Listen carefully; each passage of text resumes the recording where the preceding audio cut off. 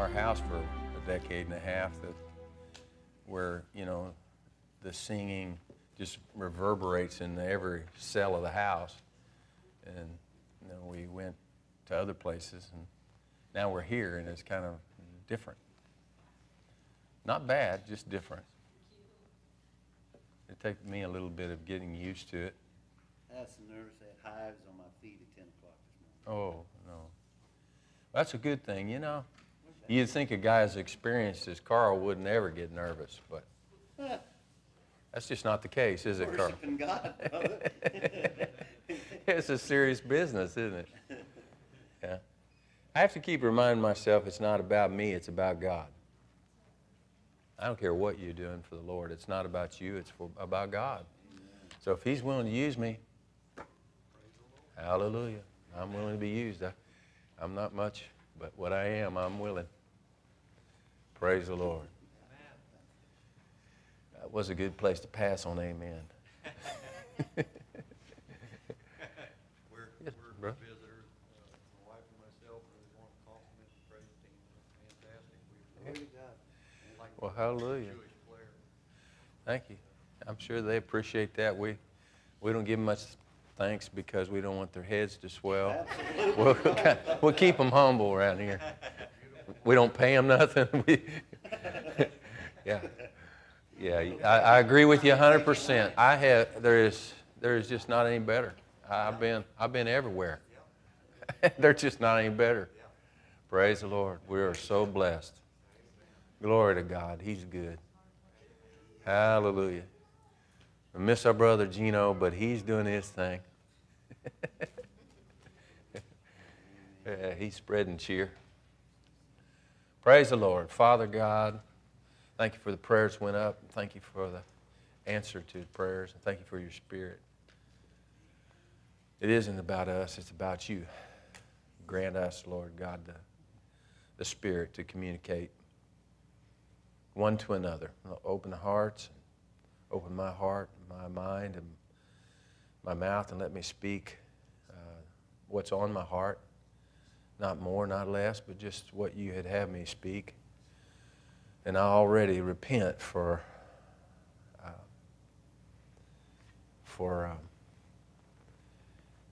being dust and just saying things that I shouldn't, and allowing some of the flesh to come through. God, let it be evident, and let that's palatable from you do its work in Yeshua's name. I got so many notes up here, I don't know where to go. I got Bibles. Praise the Lord. Have you all got these?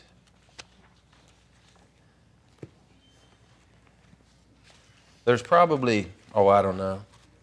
When I'm finished, I've got a lot of notes, but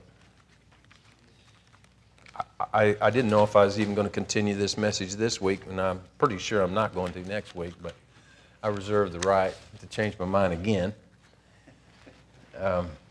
Thank Jeremiah for going and getting these notes from the printer for me.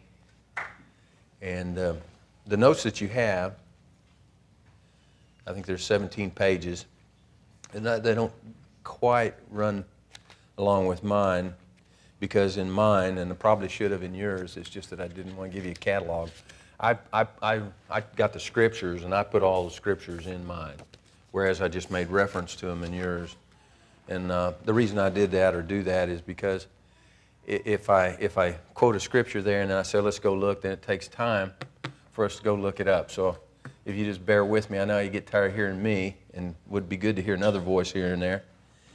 But for the sake of time, I'll probably quote scriptures.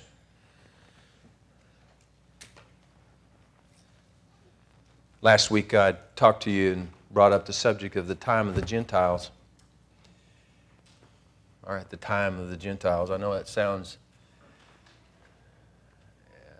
eschatological, but this is not a study on eschatology. And I laid down eschatology 20, 25 years ago. I just felt like much of the understandings of prophecy was yet sealed up, and I didn't think there was a clear a clear message to be, for me to give. Even though I discerned a lot from a lot of different people, a lot of good things, I just didn't teach about prophecy, mainly because I didn't feel like it was, even though it has some ministry value, I feel like people center up on it and it becomes an external or an intellectual, mental kind of exercise, and always looking at newspapers trying to figure out where we're at and what's happening today, and very little application of the Spirit of God to our own heart. So I haven't been teaching on it for many years, and I'm not teaching on it now. Although I do believe that there are some revelations that are available that weren't available, that God's beginning to bring out for His purposes. And one of these bringing outs is a understanding of where we are at in regard to the time of the Gentiles. Most of you know or heard of that heading, the time of the Gentiles. Well, I'll give you two scriptures that quote or make reference to that time of the Gentiles. Luke 21:24 and Romans 11:25. And Luke 21:24 addresses one side of the time of the Gentiles, and then Romans addresses another side or another type of the time of the Gentiles. And I don't know, I've never heard anybody make references to the two sides of the times of Gentiles, but it's not all that hard to see. It's not complicated. It's not an enigma. It's fairly well easily seen even in these two scriptures. So in Luke 21:24 says, this is the Lord spoke, and they shall fall by the edge of the sword and shall be led away captive into all nations, and Jerusalem shall be trodden down of the Gentiles until the times of the Gentiles be fulfilled. Well, there's where we got part of that. Times of the Gentiles was from that scripture. Romans 25 says it's something a little bit different, where we can glean a little bit more out of it. And Paul writes, "For I would not, brethren, that you should be ignorant of this," Romans 11:25. "For I would not, brethren, that you should be ignorant of this mystery, lest you should be wise in your own conceits, that blindness in part has happened to Israel, unto the fullness of the Gentiles be come in.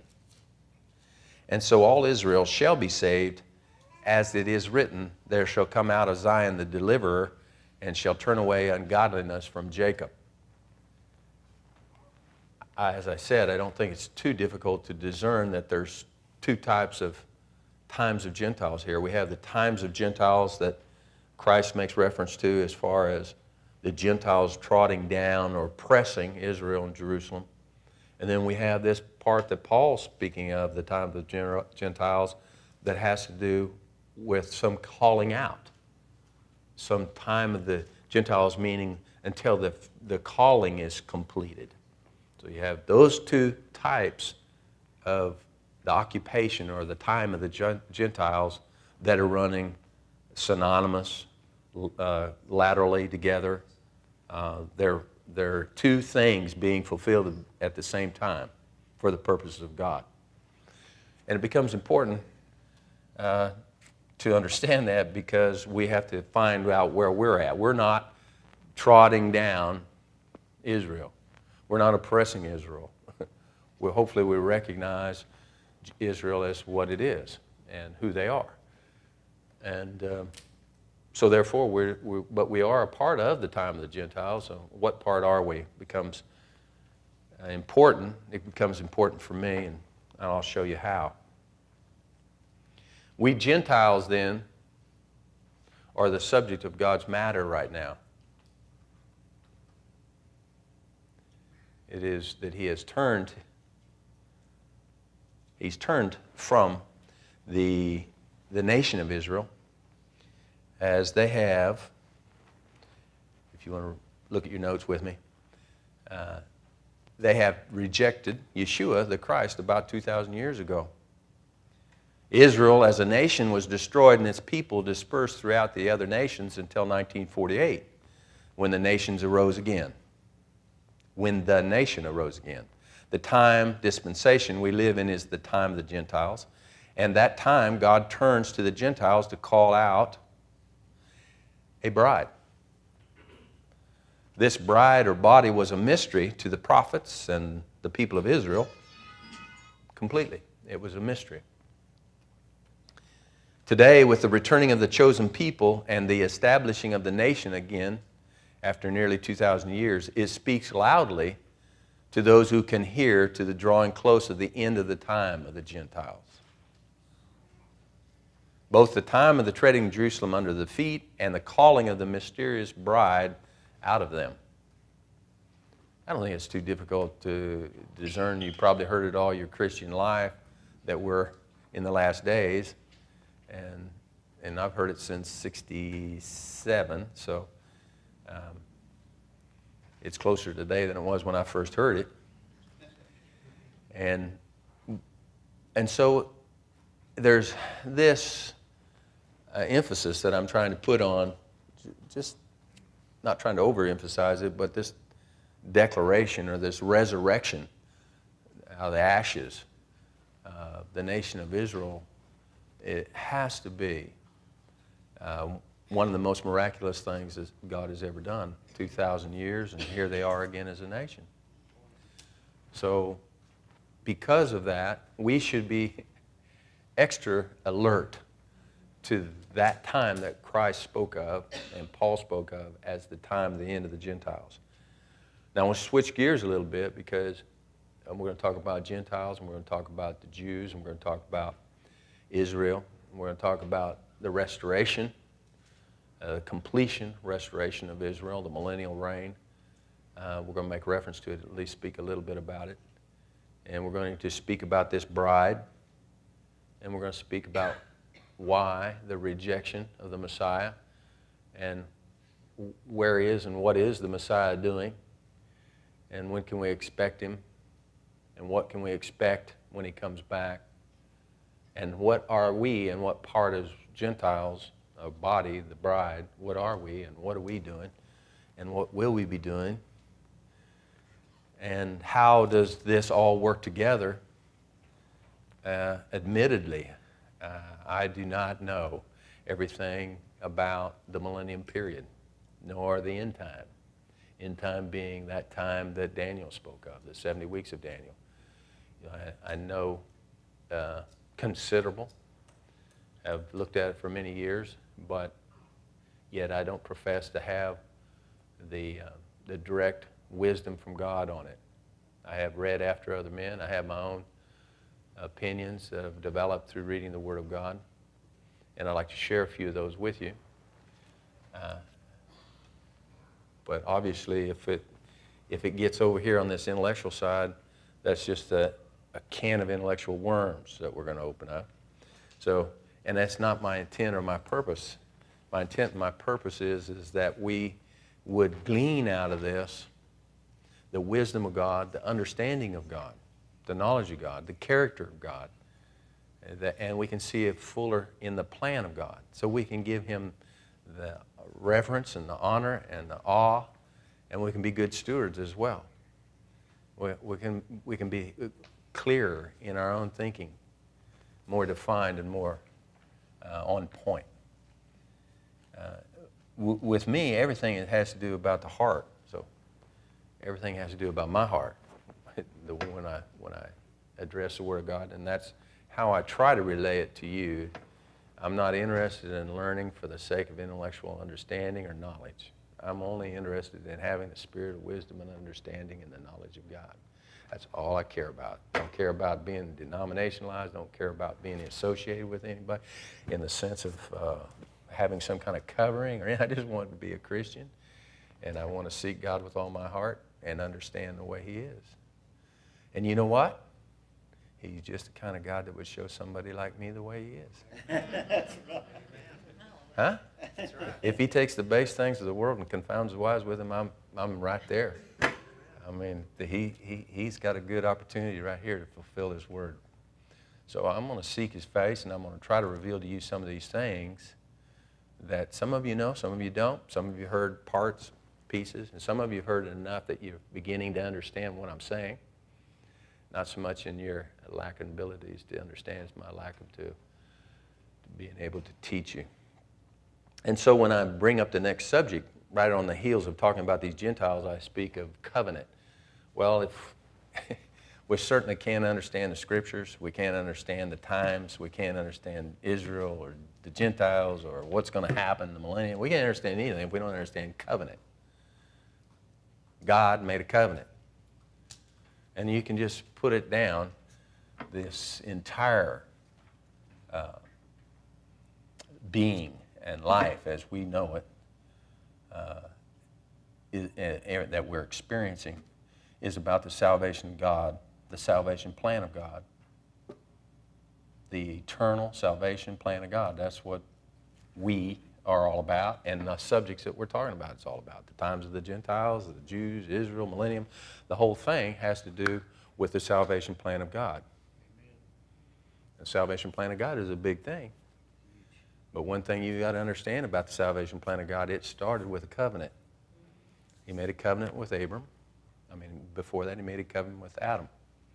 So the Adamic covenant is a covenant that I'm going to speak of when I speak of covenant. We're going to go back to Genesis. We're going back to the origin. We're going to go back to the understanding that God has never annulled his covenant. He's expanded. He's built upon. He's filled with meaning, but he's never said, well, that's done. I'm done with that, and kick it to the side.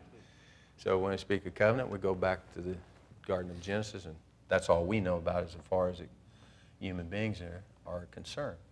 So covenant is important. Covenant was entered into for the promise of the future full reconciliation that was lost in the rebellion in the garden. Do you know about that? Feel pretty good about that?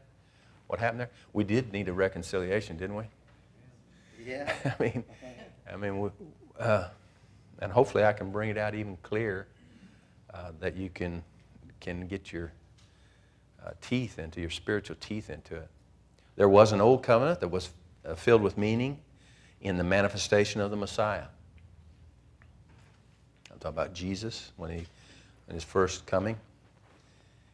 And a new covenant power that would establish Israel as the nation among nations. When Christ put his feet down on the earth, let's say when Christ was born of a virgin, and he was manifested to Israel, he carried with him the power of a new covenant, the power of a fulfilling of the old covenant, filling it full of meaning. He had that power with him. He would have established it. He could have established it when he was on the earth, when he walked the earth, when he was in Israel. He brought a power with him. And the power was to establish Israel. To establish Israel as the nation unto the nations. And that's what they were all looking for, a Messiah that would establish them as a nation unto the nations. They're still looking for a Messiah that will establish them as the nation. The nation that represents God, Yahweh, unto all the rest of the nations. Well, Christ came and Christ had that power with him. From the garden, God had established that there is no remission of sins, covering of sins, atonement for sins without the shedding of blood. In the garden, a part of the Adamic covenant was that there were blood shed. The blood was the covering for the remission of the sins for Adam, and God restored him into a partial fellowship, partial reconciliation, a partial remission, but not complete redemption. Okay? In Hebrews 9, 13, and 14, we find Paul contrasting covenant. And it's specifically inside the covenant distinctions, he brings out the covenants of the blood sacrifices. In Hebrews 9, 13, and 14, it says, the first purpose and the application of blood in the original covenant, he says, for if the blood of bulls and goats and the ashes of a heifer, sprinkling the unclean, sanctify to the purifying of the flesh. So here we find, without finishing that verse, here we find the purpose of that first covenant blood and how it affects or affected Adam, his being, and God and his relationship.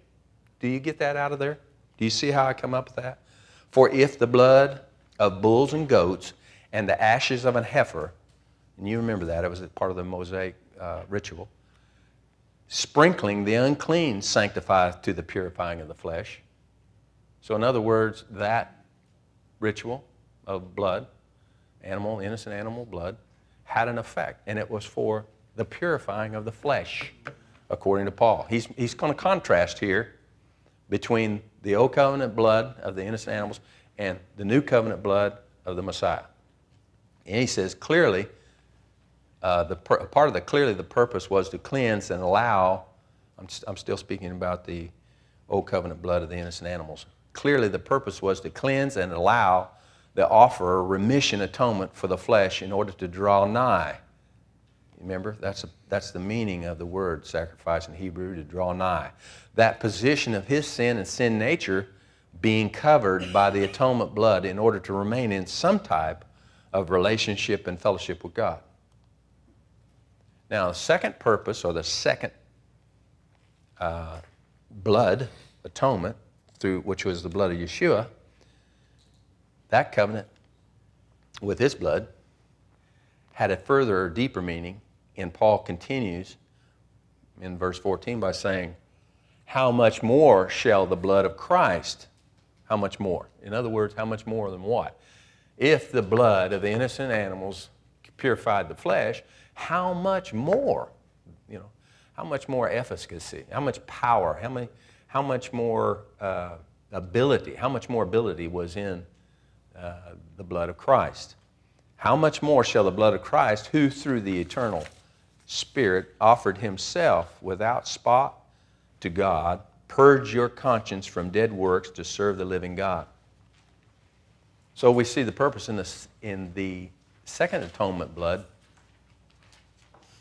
Christ's blood, which is purge your conscience. Well, whatever that means, okay? Purge your conscience. And that's about like 2 weeks study right there. Okay. So we're going to just skip over like you understand it, but we know it has meaning. Purge your conscience has more meaning than sanctifying or set apart or cleansing your flesh. There's more to it because Paul contrasts it. Okay. The blood of animals had purpose, although it was also type and shadow for the blood of Christ. But it had a purpose. That purpose being that blood did sanctify or set apart the offerer's defilement of flesh and allow him to remain in a limited relationship and draw near to a holy God. What do you suppose would have happened to a Gentile had they walked into the tabernacle?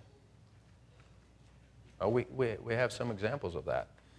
In other words, there's a procedure that God had required to approach him, to draw nigh to him. So if you drew nigh to him without this ritual or this covering, this atonement covenant that God had declared for the purpose of bringing about the salvation plan, which is the fullness of reconciliation. If you tried to circumvent that or go around it or do anything in any way that crossed that, at the very least, it was unsuccessful. At the very least.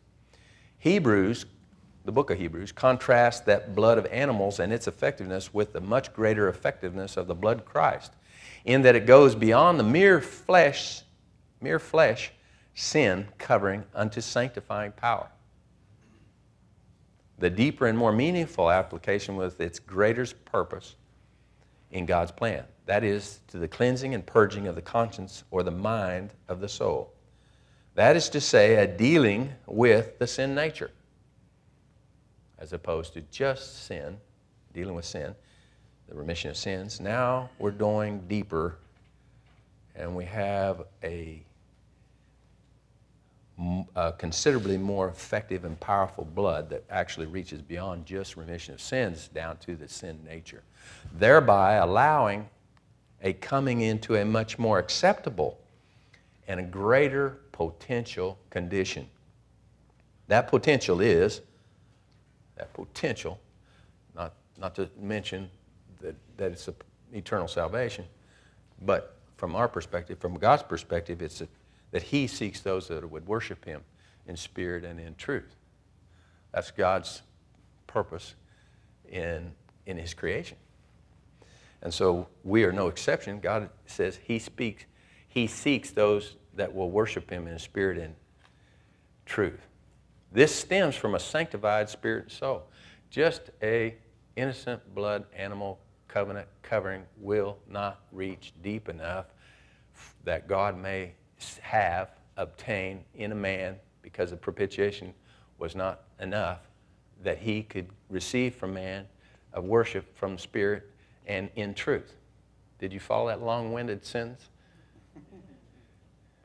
So see the need, see the covenant need, and see the covenant difference. This stems from a sanctified spirit and soul, with the result being a yielded heart. In other words, if the purging is working, it's affecting the conscience, which affects the heart. If the application of the blood is properly applied, then you can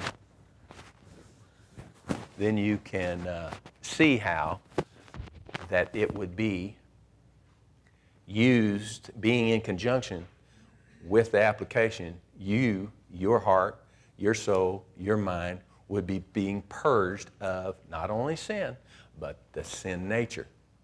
So he's a good doctor. He's went beyond the symptom. He's went down into the very cause, the core. Are you with me?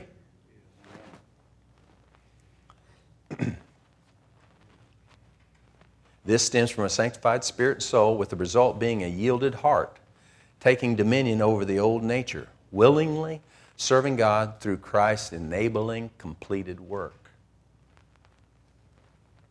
This is the promise of reconciliation in the Old Covenant. This type of reconciliation that goes beyond the innocent blood of animals, that atonement, it was in the Old Covenant. It was a promise that God made to the Israelites. Behold, the days come, saith the Lord, that I'll make a new covenant with the house of Israel and with the house of Judah, not according to the covenant that I made with the fathers in the day that I took them out of by the hand to bring them out of the land of Egypt, which my covenant they broke, although I was a husband unto them, saith the Lord. But this shall be the covenant that I will make with the house of Israel after those days, saith the Lord. I will put my law in their inward part and write it in their hearts, and will be their God, and they shall be my people. That's quite a notch above wherever they were. And God recognized that he recognized their fallibility. He recognized their need. And even if they didn't, he succinctly put it and declared, I've made a covenant with you before. I've tried to be your husband. I led you out by the hand. He said, it didn't work out, but I'm going to tell you what I am going to do. And this is what I'm going to do. And he hung that out there for them. And it was their understanding and their belief that at some point God was going to reach into their very core, and he was going to write upon their heart. Now, in the Hebrew, this is English, right? English that came from the Greek. But in the Hebrew, it's inscribing as opposed to just writing. If you take a pencil and you just write, it's more like, if you're going to write, it's more like with ink and very soft paper, because it'll absorb and become a part of the bond of the paper with the ink. But what gives us even a better picture of what God was saying and the process of how to do this, writing on our hearts. It has to do with rock on rock. It has to do with a sharp instrument on a rock. Well, you take any instrument, sharp instrument, rock, and you try to inscribe on it, it's going to take you a bit. It's not just you've done it. You tried it on a tree with a knife. It's not all that easy. Try it on an old stony, rocky heart. And what God is saying is he is going to inscribe his nature. It's not a law that you can look down and say, oh, this is thou shalt not. And, remind yourself, oh, that's what God meant. That's not inscribing on your heart. What it implies is that he's going to change our nature from the inside out. So it's an old covenant promise. to the Jew. Had the Jew had that promise fulfilled to them, they would have been a light to the nations, would they not? Well, they would have been. All the people in the whole world would have wondered. This particular scripture was fulfilled in Christ and made available to the Gentiles. And this is what has to do with the mystery. Hebrews 10, 14 through 17 talks about that. Christ Yeshua, the Messiah, came to fulfill this old covenant promise to Israel 2,000 years ago. And since Israel as a nation rejected that promise, God judged Israel severely and turned to the Gentiles with the promise. I'd love to be able to read it. Can I read it real fast? Romans 11. Just real fast. I'm just going to just blah, blah, blah, blah, blah, blah, blah, and you'll wonder, why did he bother reading it? Can't understand what he said. Chapter 11, I ask then, has God totally rejected and disowned his people? Of course not. Why, I myself am an Israelite. I'm reading out the Amplified. Very rarely do I. But I like the way it reads in the Amplified. I myself am an Israelite, Paul said, a descendant of Abraham and a member of the tribe of Benjamin. No, God has not rejected and disowned his people. He's not done that. There's no replacement theology here, by the way. No, God has not rejected and disowned his people, whose destiny he has marked out and appointed and foreknown from the beginning. Do you not know what the Scripture says of Elijah, how when he pled with God against Israel, the Lord said, they have killed your prophets. He has said, they have killed your prophets, they have demolished your altars, and I alone am left, and they seek my life. But what is God's reply to them? I have kept for myself 7,000 men who have not bowed the knee to Baal.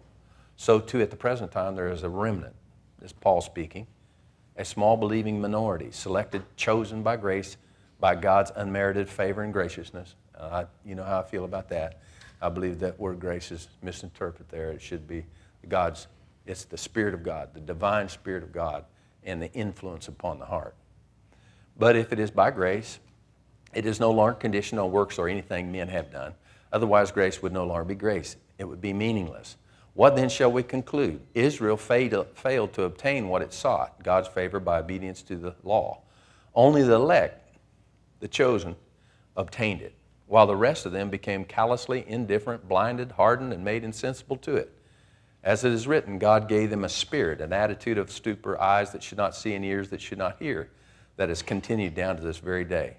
And David said, let their table, their feasting, banqueting become a snare and a trap, a pitfall, and a just retribution, rebounding on them like a boomerang. Let their eyes be darkened, dim, so that they cannot see, and make them bend their back, stooping beneath their burden forever. This is quite an imprecation. You know, calling down of a curse is pretty, you know, it's not something I'd recommend you do. You know, you're walking on a real thin precipice when you start calling down an imprecation on the individuals. It's not bad to call down an imprecation on God's enemy. I do that. I feel real comfortable calling a curse down on the enemy of God, you know, in a general terms. But if you're speaking specifically to people, that's a very dangerous thing. But here we find Isaiah doing it, we find David doing it, and that's by the Spirit of God, wouldn't you say? It's an imprecation on the nation of Israel, a calling down. So I ask, have they stumbled so as to fall? Even recognizing that this imprecation had taken root in Israel, Paul still says, so I ask you, Gentiles, have they stumbled so as to fall to their utter spiritual ruin, irretrievable? By no means, but through their false step and transgression, salvation has come to the Gentiles, so as to arouse Israel to see and feel what they forfeited, and so to make them jealous. Now, if they're stumbling, their lapse, their transgression, has so enriched the world at large, and if Israel's failure means such riches for the Gentiles, think what an enrichment and greater advantage will follow their full reinstatement. So you should be able to see here, you know, God turned his back on the Israelites, right? And he actually cursed them. He gave them a spirit of stupor, darkness. They couldn't see, couldn't understand, couldn't figure this thing out. But he did it for a purpose, Paul said. He did it for a purpose, not because they didn't deserve it, but for the purpose that they did deserve it. He was able to do this for that he might pour out his mercy on the Gentiles. So here we have God's plan. But he's also declaring that they're not fallen irretrievable, that God's going to reestablish them. So let's just establish the fact that Paul said that God's going to reestablish them. But now I'm speaking to you who are Gentiles. Insomuch then as I am an apostle to the Gentiles, I lay great stress on my ministry and magnify my office, in the hope of making my fellow Jews jealous in order to stir them up to imitate, copy, and appropriate, and thus managing to save some of them. For if their rejection and exclusion from the benefits of salvation were overruled for the reconciliation of a world to God, what will their acceptance and admission mean? It would be nothing short of life from the dead. Now, if the first handful of dough offered the first fruits to Abram, the patriarchs, is consecrated holy, so is the whole mass of the nation of Israel. And if the root, Abraham, is consecrated holy, so are the branches. But if some of the branches were broken off while you, Gentiles, a wild olive shoot, were grafted in among them to share the richness of the root and sap of the olive tree, do not boast over the branches and pride yourself at their expense. If you do boast and feel superior, remember, it is not you that support the root, but the root that supports you. You will say then, branches were broken, pruned off, so that I might be grafted in.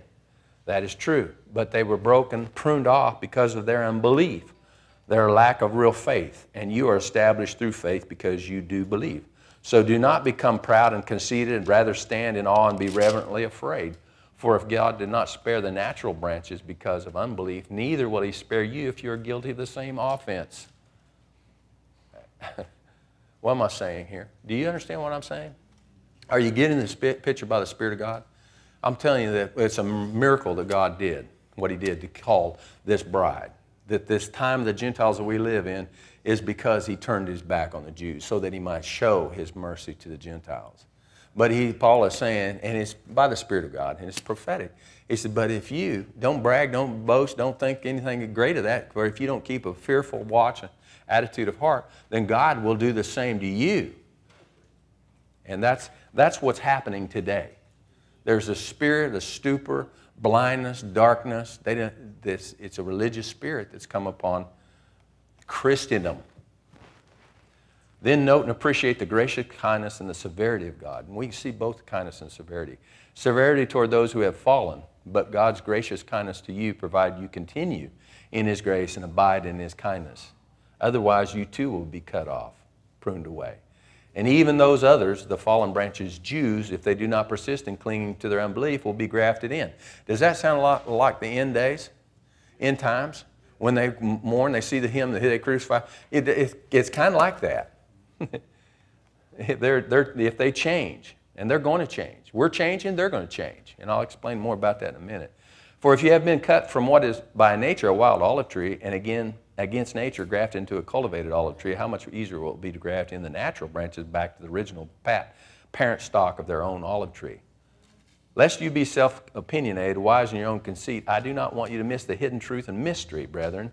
A hardening insensibility has temporarily befallen a part of Israel to last until the full number of the ingathering of the Gentiles has come. And so all Israel will be saved. As it is written, the deliverer will come to Zion, he will banish ungodliness from Jacob. And this will be my covenant, my agreement with them when I shall take away their sins. From the point of view of the gospel, good news. They, the Jews at present, are enemies of God, which is for your advantage and benefit. But from the point of view of God's choice of election, of divine selection, they are still the beloved, dear to him for the sake of their forefathers.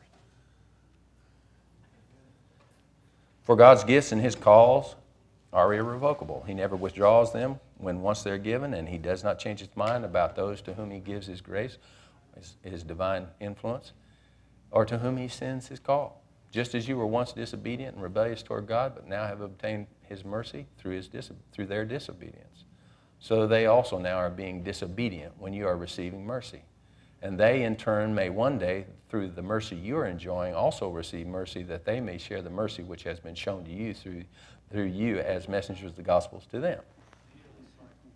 It's a cycle, and it's a wisdom of God. It's the manifold wisdom of God.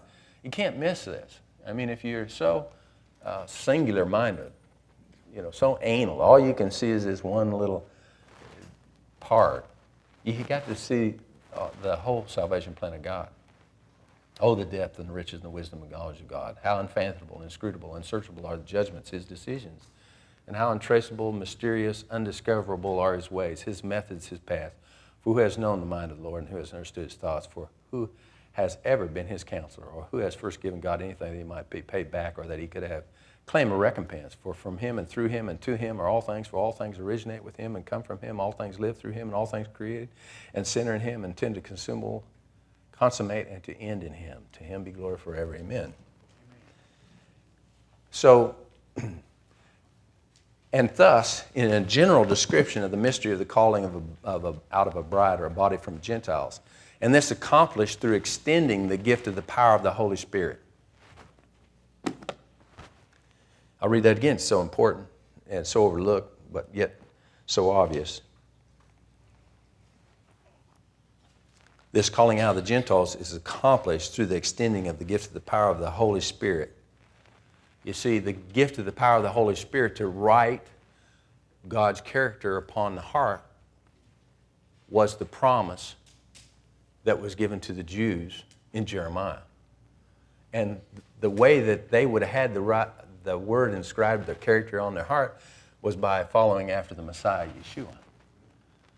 Well, when they rejected the Messiah, Yeshua, and God turned the Gentiles to call a mysterious body out of, then it's the gift of the Holy Spirit after the atonement that is the way that God uses to inscribe the character of God, Christ, upon our hearts.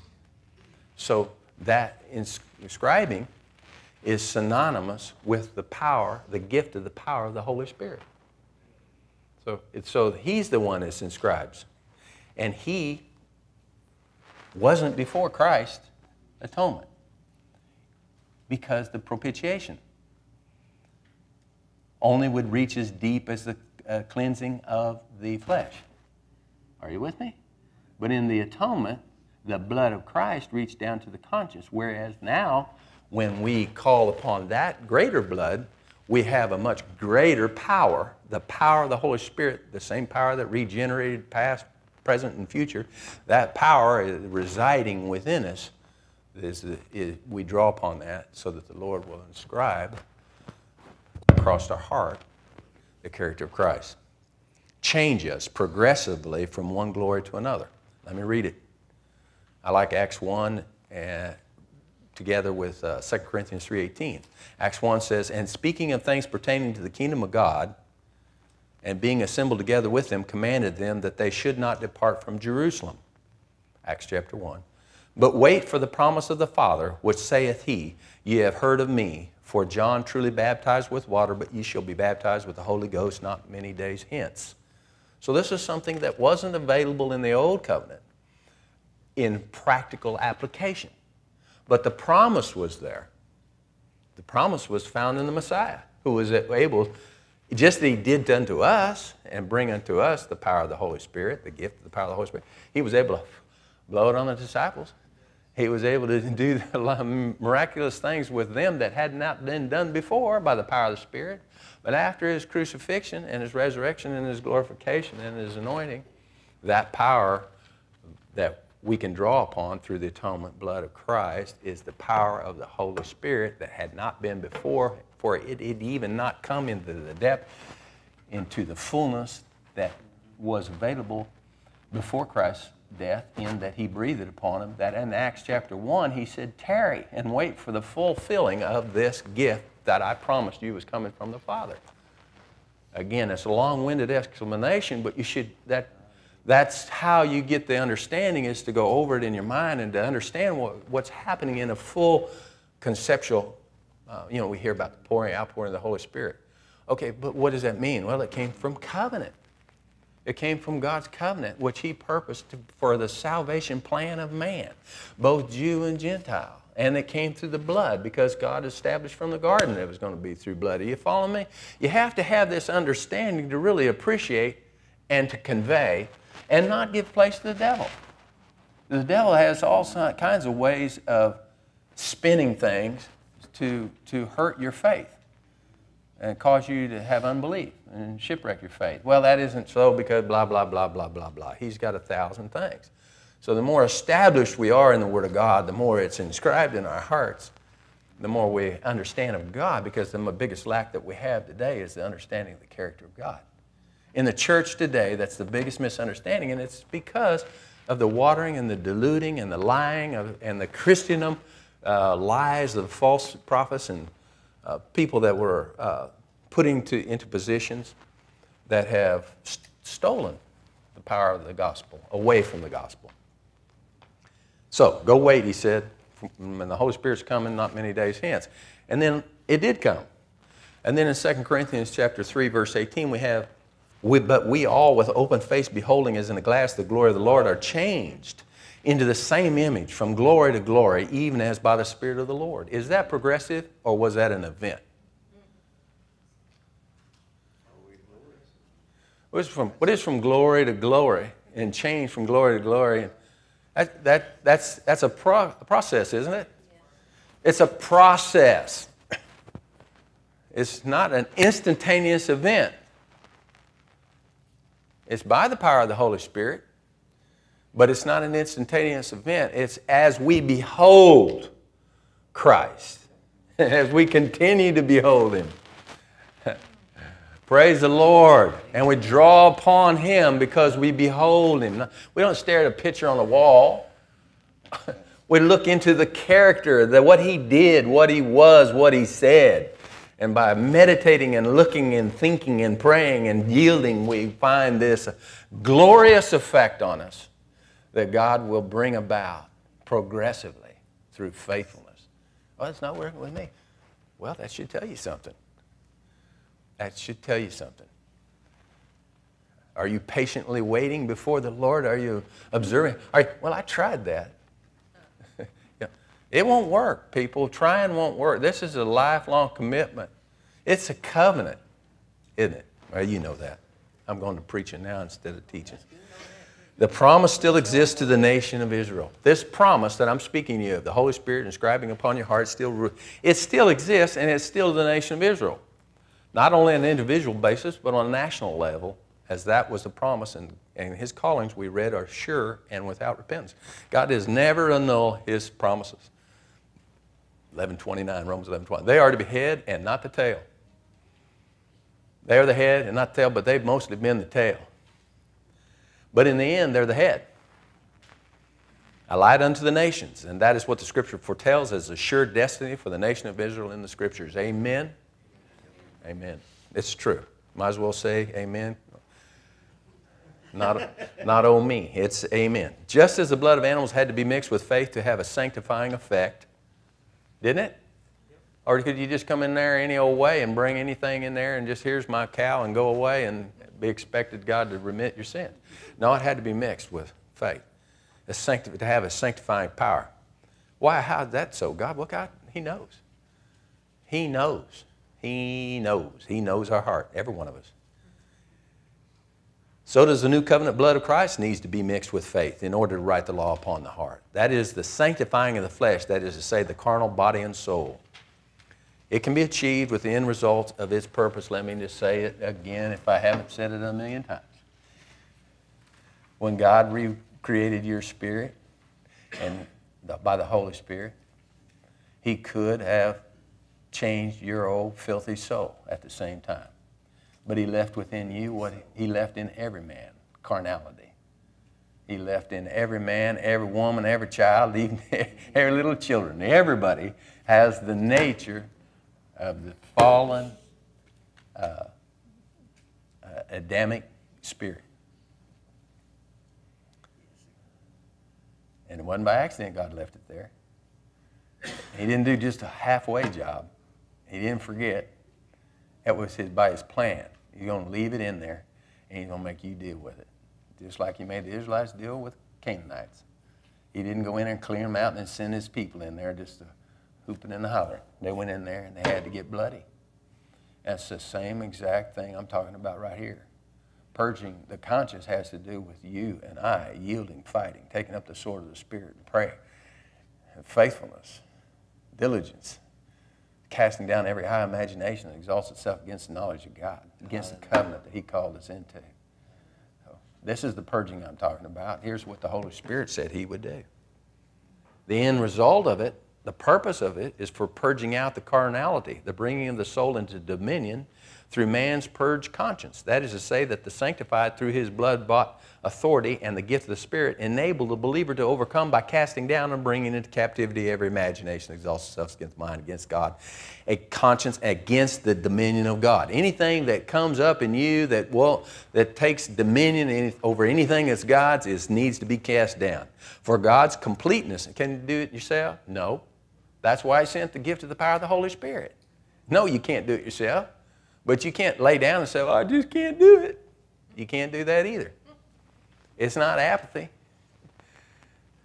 The kingdom of God is taken by force. You can't just, I guess I'll just hold on to this guy's coat and follow him in. You're not going to make it. For God's completeness of the work and purpose, that of oneness. That's God's plan. It wasn't my plan. I'd do it a lot easier. I would have changed my soul at the same time he recreated my spirit. I would not have went through this if I was doing it. That's a spiritual marriage, a brideship to Christ and sonship with God. But how many know without pain there's no gain? How many know you can't get a crown and you're not going to be crowned and given a name that no man knows except Christ?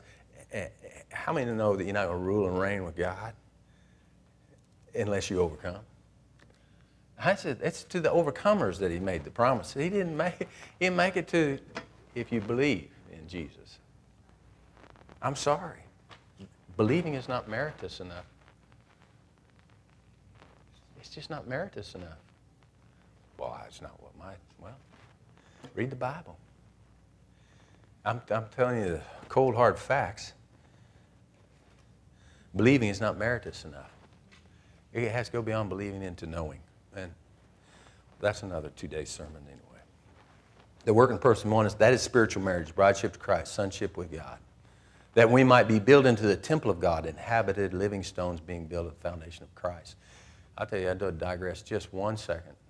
Time's creeping away from me, but I just can't help it. I have some very little glimpse of understanding here. And,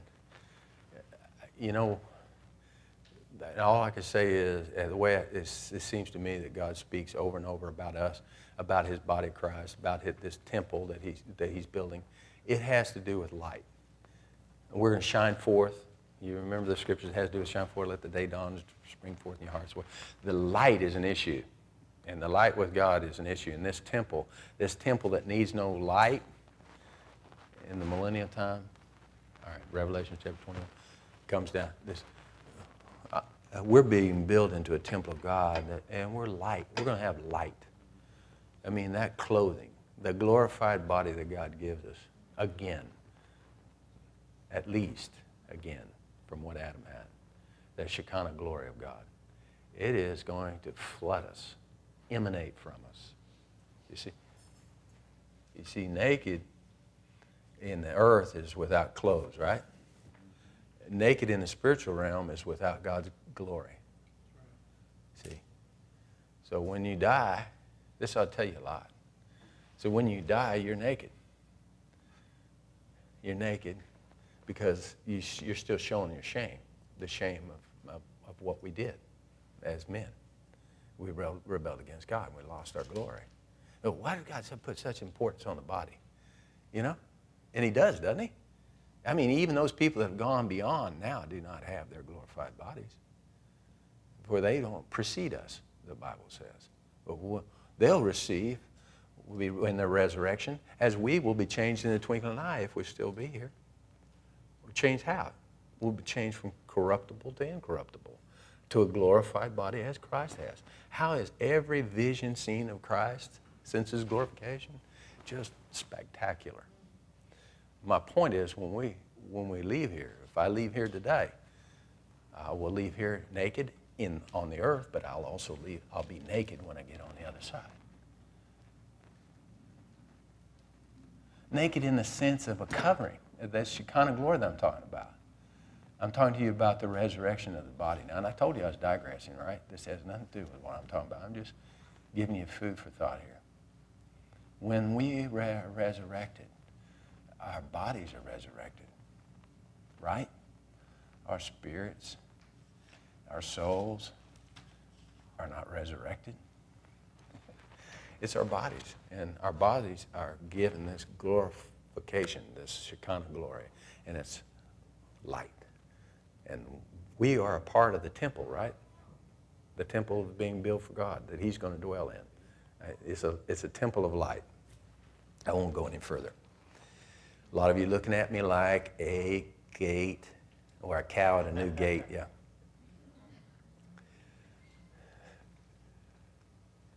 I still don't back up. That we might be built into the temple of God, inhabited, living stones being built upon the foundation of Christ. That's more than just, what I'm trying to say, it's more than just poetic words. This finished work of Christ is not automatic or completed in the mere believer, but is appropriated through ongoing communion and cooperation through yieldedness. There's 100 scriptures. Communion is synonymous with abiding and is required in the redemptive and reconciliatory work to effect God's complete atonement purposes upon man's being. Words with a lot of meaning right there. Note, this work, the work used or employed for the calling out of the bride from the Gentiles, although accomplished in a different way, will presumably be the same finished work accomplished in the millennium period. And I saw an angel, Revelations chapter 20, verse 1 through 6, and I saw an angel come down from the heaven, having the key of the bottomless pit and a great chain in his hand, and he held on to the dragon, that old serpent, which is the devil and Satan, and bound him 1,000 years. I speak only because of these scriptures for two reasons. One, because it mentions the millennium period, and that's 1,000 years, and it says it specifically in the Bible. It's a 1,000-year period, and it says right here what he does with the devil during the millennium period, and cast him into the bottomless pit and shut him up and set a seal upon him that he should deceive the nations no more, till the 1,000 years should be fulfilled, and after that he must be loosed a little season. And I saw thrones, and they sat upon them, and I saw thrones, and they sat upon them, and judgment was given unto them. And I saw the souls of them that were beheaded for the witness of Jesus and for the word of God, and which had not worshipped the beast, neither his image, neither hath received his mark upon their foreheads or in their hands, and they lived and reigned with Christ 1,000 years. This has been understood by most theologians, expositors of the Bible, as the bride of Christ ruling and reigning with Christ during this 1,000-year period. We'll talk about it in a minute. But the rest of the dead live not. But the rest, that's kind of where I don't want to be. But the rest of the dead live not again until the 1,000 years were finished. Just to speak to that real quickly, I'm not of the school of thought, after meditating much on what I'm getting ready to say, I'm not of the school of thought that all those that lay in the grave that are not a part of the first resurrection are all bound, doomed, judged to go to hell. Don't believe that. I don't think there's scriptural evidence of that, although we know that the Bible says, blessed is he that is a part of the first resurrection. But blessed and holy is he that hath part in the first resurrection. On such second death hath no power, but they shall be priests of God. In other words, there is a second death, and it is a part of the second resurrection. Those that are resurrected again from the dead and then are condemned, that's 2 times, isn't it? That's a second death. But that doesn't mean that all that lay in the grave, that 1,000-year period, were those that were condemned to the second death. Are you with me on that? Do you understand what I'm saying? But they shall be priests of God and of Christ. Who? These that are a part of the first resurrection. They shall be priests of God and of Christ, and shall reign with him 1,000 years. And when the 1,000 years are expired, Satan shall be loosed out of his prison. Well, obviously, God's got a plan here. He's got a plan.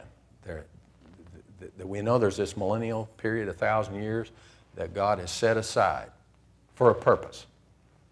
And we'll speak more about those purposes here in a minute. Just trying to lay the groundwork here a little bit. Time about up? No. It never fails. I'm still reviewing last week's lesson in case you wondered where I'm at. When Paul says, for it is not possible the blood and bulls of goats should take away sins, Hebrews chapter 10, or for the law having a shadow of good things to come and not the very image of the things, can never, with those sacrifices which they offered year by year, continually make the comers thereunto perfect. I'm quoting two scriptures that Paul makes reference to as how there's a transition. Hebrews, wake up. Here's what I'm telling you, Paul says. I'm telling you the blood of bulls and goats couldn't take away sin, and I'm telling you that those things were all shadows of the real thing. In other words, he's talking to them, he's convincing them, he's arguing with them about the transition between the Old Covenant and the New Covenant. Thus, it's called the book of Hebrews.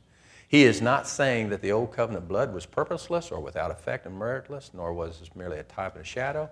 He's pointing out that even mixed with faith, they were never going to accomplish God's created, greater covenant work.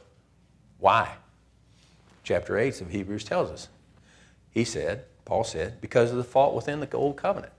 The Old Covenant had fault. Oh, what was the fault in the Old Covenant? Was it God just not sharp enough to figure it out? No. The fault in the Old Covenant had to do with the blood of the innocent animals. It did not have the efficacy. It didn't have the power. It didn't have the ability to do what God was wanting to do. Are you with me? So compound that exponentially with a soul, a carnal soul, that has had and will not have any purging power because of the innocent blood of the animals. That was the weakness of the Old Covenant. Paul is making a point here. Compound it with, since the blood doesn't reach to the purging of the heart, then what's going to happen? It's going to fail.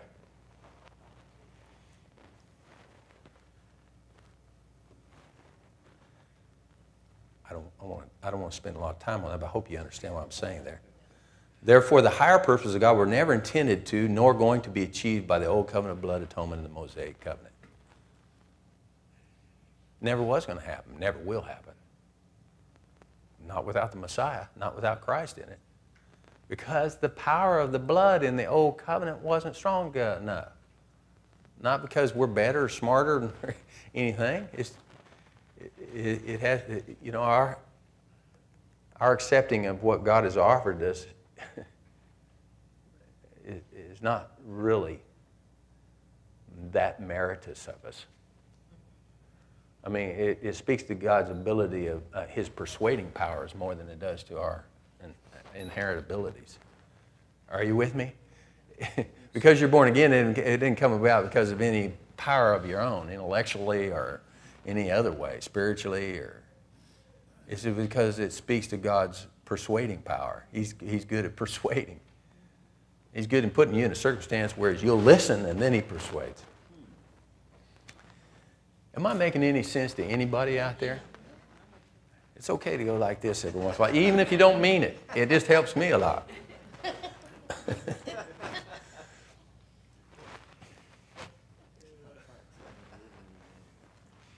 I'm telling you, it was never meant to. It was a stopgap measure until He to whom the promises were made came, which was Christ. Although ineffective in that regard to draw the conclusion that Paul was saying there was no power in the eternal purpose in the blood of innocent animals would be scripturally untrue. The blood of goats and bulls offered contingent upon God's assessment of the officer's intent, have a sanctifying effect for the flesh. That allows or justifies an approaching or drawing nigh to the covenant God. This blood covenant has kept the nation of Israel. It's separated them, kept them apart, and it's also brought them under judgment. It not only separated and protected them, kept them, it also separated them under judgment. But the separating them under judgment was good for us and not unjust of God. Isn't that wonderful that He can balance that? I mean, how can He balance long-suffering and mercy with justice and judgment? How did He do that? He does.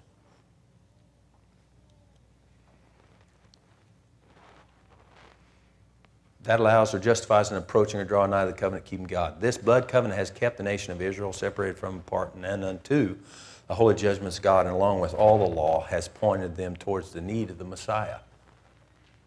There's nothing in the Word, in the Old Covenant, they didn't point them toward the Messiah. And we can find that in Galatians chapter 3 if you want to go look at it. What Paul, or the author of Hebrews, is saying in strong language of contrast in the book of Hebrews is intended to bring the Jewish believer of Christ into an understanding the transition from the Old Covenant to the New Covenant by contrasting the power, the ability to produce a desired or intended result of those two blood sacrifices. I hate hurrying like this, but I absolutely want to get to the point where I want to get. And if I don't hurry, I'm not going to get there, but I can't go over there without saying this. Because you're going to say, what is he talking about? You might say that anyway, but you have a better chance of understanding if I go through this stuff. Bear with me and try to glean and follow what I'm saying. Well, what does it matter? Huh? What does it matter? It matters to us is the new covenant anyway. That's kind of what we, as Christians, approach the subject. Either we have no understanding or no teaching, or we really don't care. And that's the way most Christendom teachers, theologians approach these subjects, is it just doesn't matter. And it couldn't matter more. I hate the question. What does it matter? Isn't the point that under the Old Covenant blood, we could not be forgiven for our sins? No, that's not true. They were forgiven for their sins, but the blood was not effectual for the purging or the penetrating of the root cause of sin, the sin nature. That is what the promise of the fulfillment of the covenant in Jeremiah was getting to. The writing of his nature upon the heart is synonymous with dealing with the sin nature. The innocent blood of animals only dealt with sin. And only Christ's blood dealt with the propitiation. You know propitiation, right? That's the price for God's holiness and justice that would allow for such a promise to be fulfilled. It's only thing. The promise, in effect, is eternal life. What is salvation? Are you saved? That's a question that we hear a lot. Well, what is saved? Well, salvation is eternal life. With all capitals, L-I-F-E. It's not like life as in me having consciousness and looking at the clouds. That's not life. Life is a force. I come that you might have life in life. It's a force. Eternal life is a force from God. It's what's in you now. I mean, it's the part that they can't figure out when they get down to the very bottom. What is this? That's what I'm talking about. Eternal life. That's what salvation is about. You're going to live forever. You're going to live forever. Get it in your head right now. You're going to live forever. You're never going to die. And you're not going to sleep. You'd like to sleep, but you ain't going to sleep. Your spirit and your soul don't sleep. Just get that out of your head, and I'll go to scriptures, and maybe I'll get there. I got it, but I don't know if I'll ever get there. But you're not going to sleep, brothers and sisters. You're not going to sleep. I could give you 30 scriptures, and will. You're conscious. You're going to be awake. You're going to live forever, but you may not have eternal life.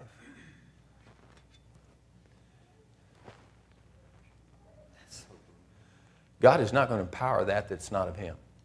Just put it down to the very bottom. God's not going to empower that's not a part of Him. But He's not going to destroy it. It's going to live. It's going to serve a purpose. God doesn't do superfluous things. He doesn't do things in vain. He didn't create you to just throw you back to nothing. He will never do that. You'll serve a purpose. You'll live. But you may not have eternal life. But you'll have a purpose. If it's only for others to walk by Isaiah chapter 66 and see what's happening to you. If that's for only purpose, which is a great purpose, by the way. Are we now who are alive, called out by the new covenant blood of Christ? Are we now who are alive, called out by the new covenant blood of Christ, guaranteed our personal salvation? Salvation, as used by modern-day Christian teachers, is a misnomer.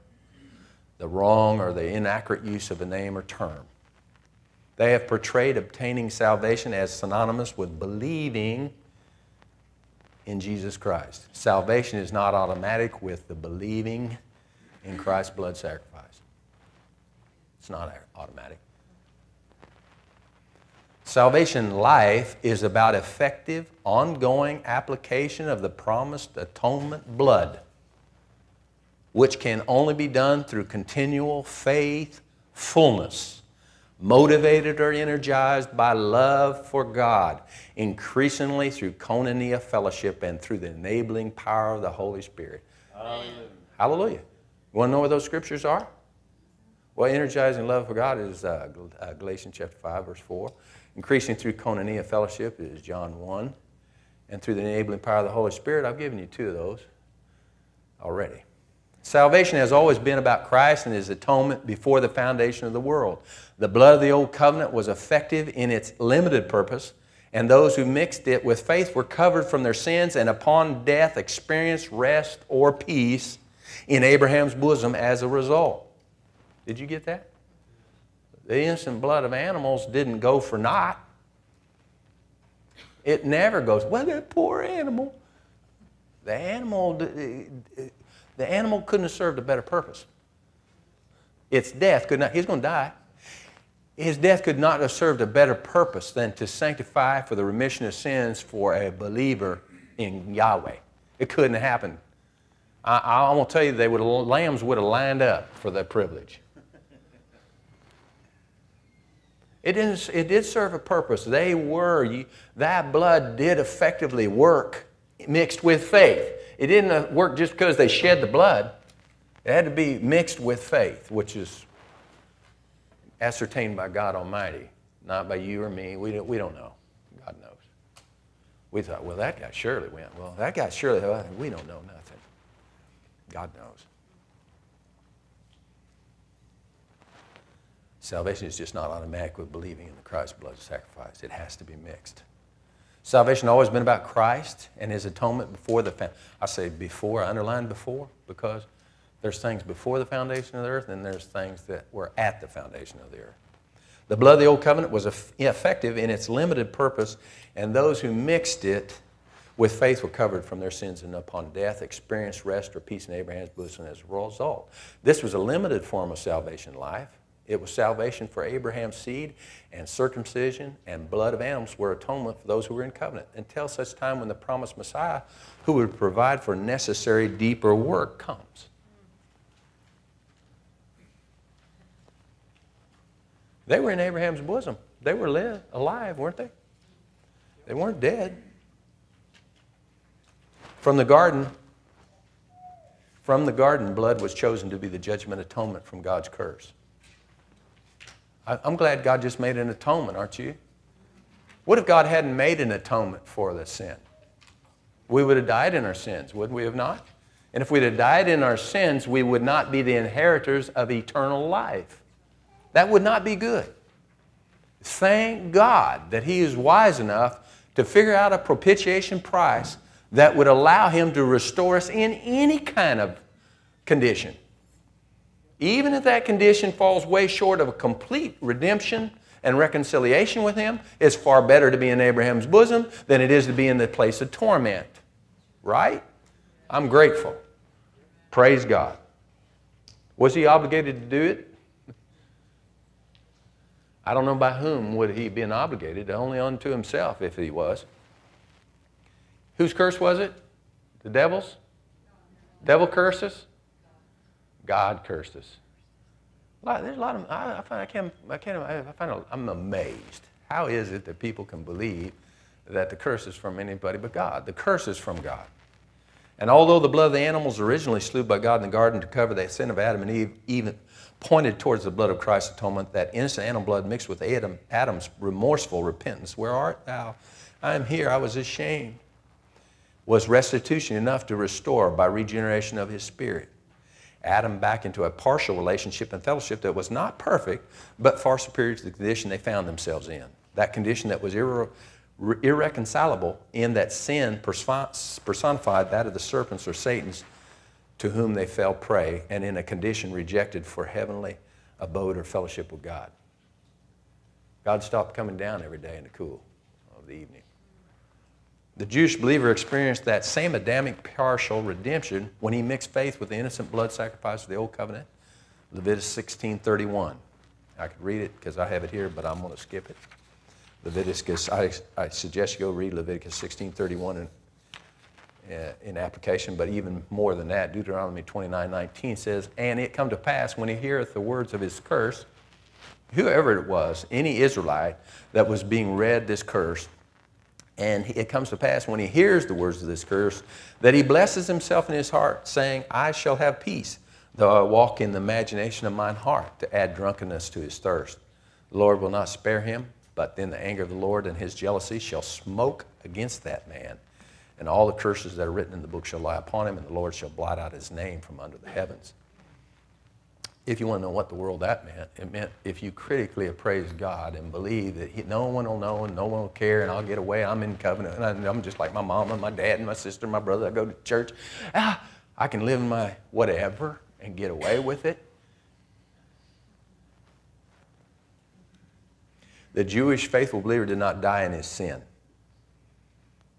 The Jewish faithful believer did not die in his sin. If he had received God's imputed righteousness, if he had, and he had. God imputed righteousness in the Old Covenant.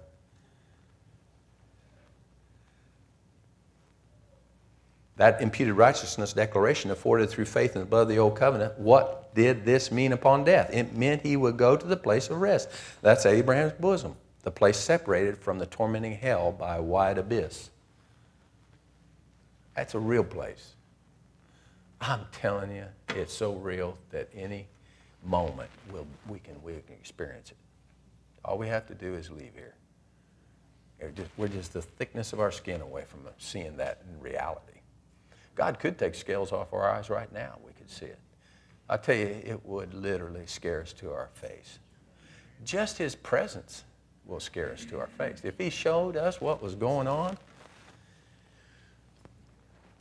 and I read the scriptures, it's in Luke 16, 19 through 31. That's that whole story of Lazarus and the rich man. It's a wonderful story, a lot of insight there. That's the waiting place of the dead. Dead meaning had died. That is the physical bodies. But the spirit and the souls live awaiting the promise of the salvation life unto the reconciliation, which is a total, reconciliation is reconciled back with God as we were, if not better. That's what I mean by reconciliation. I'm not talking about we get on some kind of terms with God where we don't know him really, we don't see him, we can't, but it's okay, we're not going to hell. That's not reconciliation.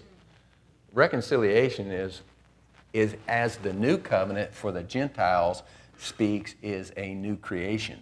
All right, what is that? Reconciliation would be back to something as good as Adam and Eve had in the garden. That's the low bar. That's not the place to which God has called us. Praise his holy name in his wisdom. In his wisdom, he's able to call us beyond where Adam and Eve were, in that of a new creation. Sons of God, joint heirs with God. I'm telling you, rule and reign. He's called some to be there and do that. I'd love to be there. It ain't just going to happen because he drew my name out of a hat. But brothers and sisters, you got to pant, you got to work, you got to want, you got to dig, you got to fight. It's worth it. We're talking about ruling and reigning. We're talking about a new creation. We're talking about being in the presence of God and beyond where Adam was. Praise God. Praise God. God opened our brains and our hearts. We're in a stupor.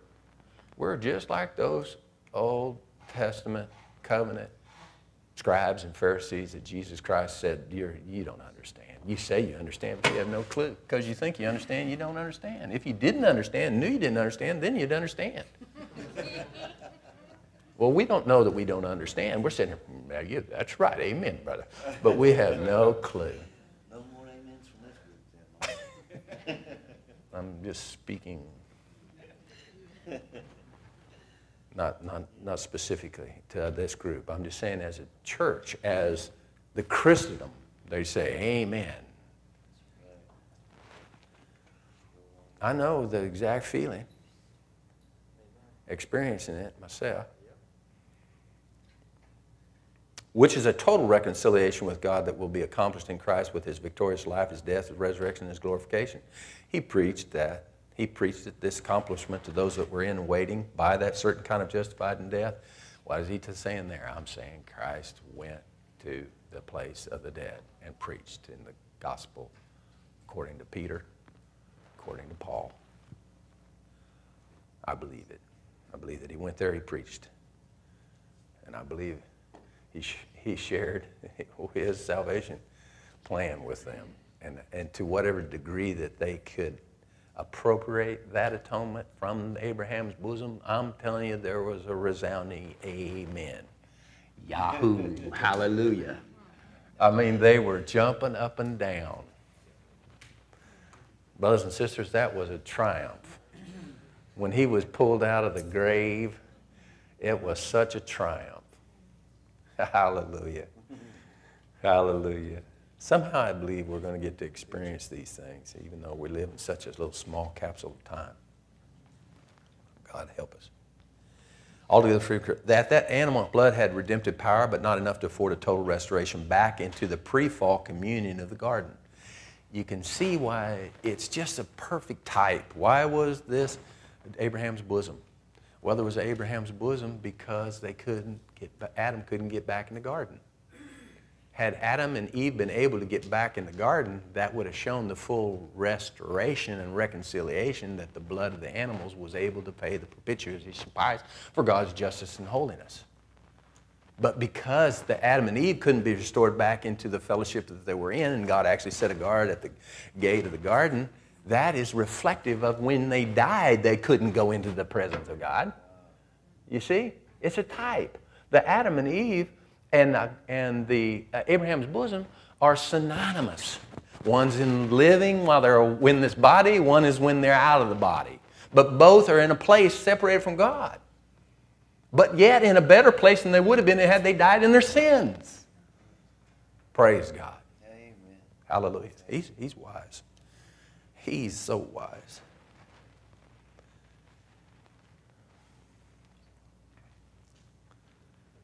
That limited power of the early covenant blood can be seen in the clear type and reflected in Adam's partial restoration, not back into the fullness of the garden fellowship. That is because that blood would not completely fulfill the propitiation God required. Establishing the eternal truth, the gift of the power of the Holy Spirit cannot be fully appropriated to the essential depth of purging the human fallen nature, the fallen character man, in order to restore him completely to that fellowship he had in the garden as he was yet barred from it, much less to that nature, and much less to that fellowship he had in the garden as he was barred from it, much less to that nature afforded in the atonement gift of the power of the Holy Spirit now available unto a new creation. Revealing the truth. You guys have meditate some on this. You know, that's why I give you the notes. Revealing the truth that sacrificial blood forgiving covenant would not afford him after death that fullness of fellowship that once close communion with God by allowing him back into his manifest presence in heaven either. I already told you that. I did it better when I was just speaking it rather than reading it. I understood it better myself. God provided this innocent animal blood atonement, albeit it fell short, it had redemptive cleansing power. Thus the need and the place for rest, Abraham's bosom, the place of the righteous living dead. The existence of Abraham's bosom is testimony of the merciful and loving kindness of God extended by our covenant, keeping God in addition to the sure evidence of his righteousness and holy justice. It's sure evidence. This additionally exposing the need of a deeper work. This exposes the need of a deeper work. This Adam and Eve, Abraham's bosom, all that stuff exposes the need for a deeper work. Hey, I want back into fellowship with you. I'm sorry. Well, if I can't, I'm just going to kill myself. No. You don't have to kill yourself. I'll kill myself. God provided this atonement, animal blood atonement, albeit fall short, blah, blah. Is that where I was? Wasn't it? Yeah. The work afforded by the atonement with a blood sacrifice. That's the deeper work. The work afforded by the, capital T, the atonement, capital A, with his blood sacrifice, capital B. Prophetic Old Covenant promises would have been fulfilled had Israel received Yeshua as their Christ, and presumably would have ushered in the millennium reign. All right, I just finished the review of last week's lesson. Praise the Lord. I don't care. You know, yeah, I know I got a place up, you know, in Colorado, and if you don't take a weed eater, you don't get the weeds yet. And if you were going to do it by hand, you'd have to walk up and down that hill about 1,000 times, you know, to get that path figured out. I mean, to get the discernment of the path, where it just was no effort, you knew exactly where, you could see it, you had to tread on it, tread on it, tread on it. To tie the truth of Scripture are both a rebuilt temple in the millennium with its blood sacrifices and Christ's body of believers married to him. Mostly I'll be speaking there about Ezekiel, the last 7 or 8 chapters. I'm talking about the millennium with its blood sacrifices and Christ's body of believers married to him and ruling with him in that mysterious kingdom made up of Jews and Gentiles that Paul spoke of in Ephesians chapter 3, verses 1 through 11. Go there, Ephesians 3, 1. I may not read another scripture. Ephesians chapter 3.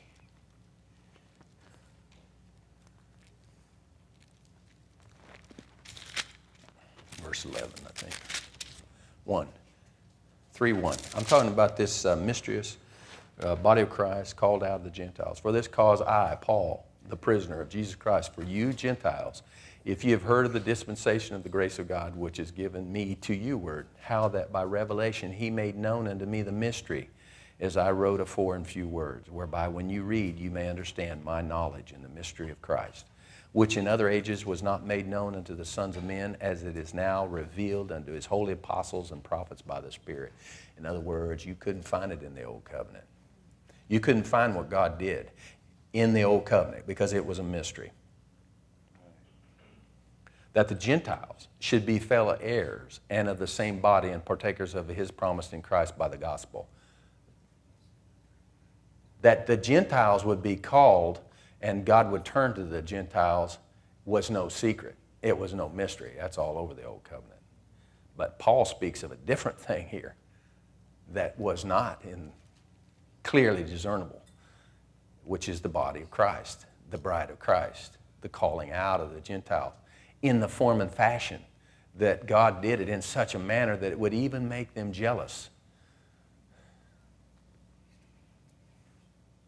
Wherefore I was made a minister. Wherefore I was made a minister of that. Well, verse 6, that the Gentiles should be fellow heirs and of the same body and partakers of his promise in Christ by the gospel. Whereof I was made a minister according to the gift of the grace of God given unto me by the effectual working of his power. Unto me whom am less than the least of all saints is the grace given that I should preach among the Gentiles the unsearchable riches of Christ, and to make all men see what is the fellowship of the mystery which was from the beginning of the world hath been hidden in God, who created all things by Jesus Christ, to the intent that now unto the principalities and powers in the heavenly places might be known by the church the manifold wisdom of God according to the eternal purpose which he purposed in Christ Jesus our Lord. We have to differentiate between the covenants and their kingdoms. For this, that the Gentiles were to be saved was no mystery. Romans 9:23 and 26 says that. And that they might make known the riches of his glory on the vessels of mercy, which he had before prepared unto glory, even us, whom he hath called, not of the Jews only, but also of the Gentiles. I'm reading Romans 9:23 through 26. Verse 25 says, and he saith also in Hosea, I will call them my people, which were not my people, and her beloved, which were not my beloved. And it shall come to pass that in the place where it was said unto them, you are not my people, there shall they be called the children of the living God. See, Hosea seen that there'd be this turning or calling of the Gentiles, but they had no clue as to the extent as how this marvelous plan of God to call out a bride out of the Gentiles. Hosea didn't see that. They had something in their mind that had to do down the same lines that they were on. Well, he's got us at the point, but he's going to call some Gentiles in. I'm trying to establish here that you have to see the difference between the kingdoms and the covenants, all right? The old covenant I'm trying to define for you and contrast the bloods. By contrasting the bloods, I'm contrasting the covenants. And the kingdoms, I'm going to get there, God willing. Are you getting anything out of this? I mean, I understand there's a lot of anal stuff in here, but yet I'm telling you the heart in here of God pulsates, just if I can touch it or if I can find it here. The mystery is that God began forming an entirely new thing called the church, ecclesia, which means called out. The Israelites were ecclesia from the other nations. But James said in Acts 15, 14, and 17, chapter 15, verse 14 and 17, this is what James said. You remember there was a great dispute, a great dispute among the disciples and the churches. The Gentiles are coming in. They're not paying attention to Moses. What are we going to do? No. What are we going to do? And there James stood up and said, Simon, Peter, hath declared how God at first did visit the Gentiles. You remember he had the vision on the roof and the whole deal. To take out of them a people for his name. That God was calling out a people from among the Gentiles, a people called by his name. Two different callings. And you go back and you look to the Old Covenant, you find that as a quote from the Old Covenant and what was understood by James that seemed to quiet the whole scene. It says a great dispute. This scripture quote that James pulled out of the Old Covenant was enough to quiet them all and satisfy them. God has chosen to call out a people after his name, a people for his name. Now, what we are in this dispensation of the Gentiles, if you want to call it that, I know some people don't like the word dispensation, this time of the Gentiles, that's the way it's referred to in the Bible. What we have is a time that God has turned from the nation of Israel to the Gentiles. And out of the Gentiles, he is called a body, a bride, that he is called for his name, whatever that means. Believe you me, it meant more to those Hebrews that day in Acts chapter 15 than it does to us. But it was enough to suffice. The purpose then for the dispensation we find ourselves in is primarily about God calling out or gathering of the body of people of the church, capital C. Thought to also be with Christ and ruling with him during the millennium period. That's the way it's taught by 90% of theologians. The body or church is a living heavenly organism, kingdom, called out of Gentiles as opposed to the national Israel kingdom calling. Two different callings.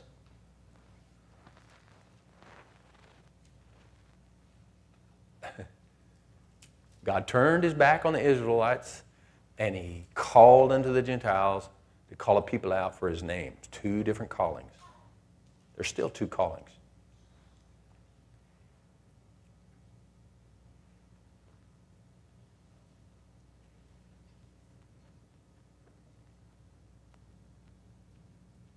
The body or church is a living heavenly organism, kingdom calling out of Gentiles as opposed to a national Israel kingdom calling. Christ is the head and the cornerstone, and Christ's called out ones make up the rest of the heavenly structure of the body. I'm going to get in here and talk to you about those two kingdoms if I can get here. The Israelites or Jews of yesterday or today are another distinct part of the body of believers called out. They are descendants of Abraham from a physical lineage.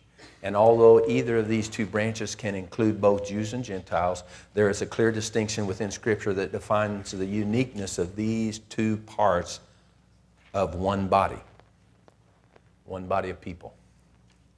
In the end, it's one body of people, made up almost entirely of Gentiles, a branch to reflect the head that is Christ's personality, and one body that could not have existed until after his death and resurrection, so could not have been before.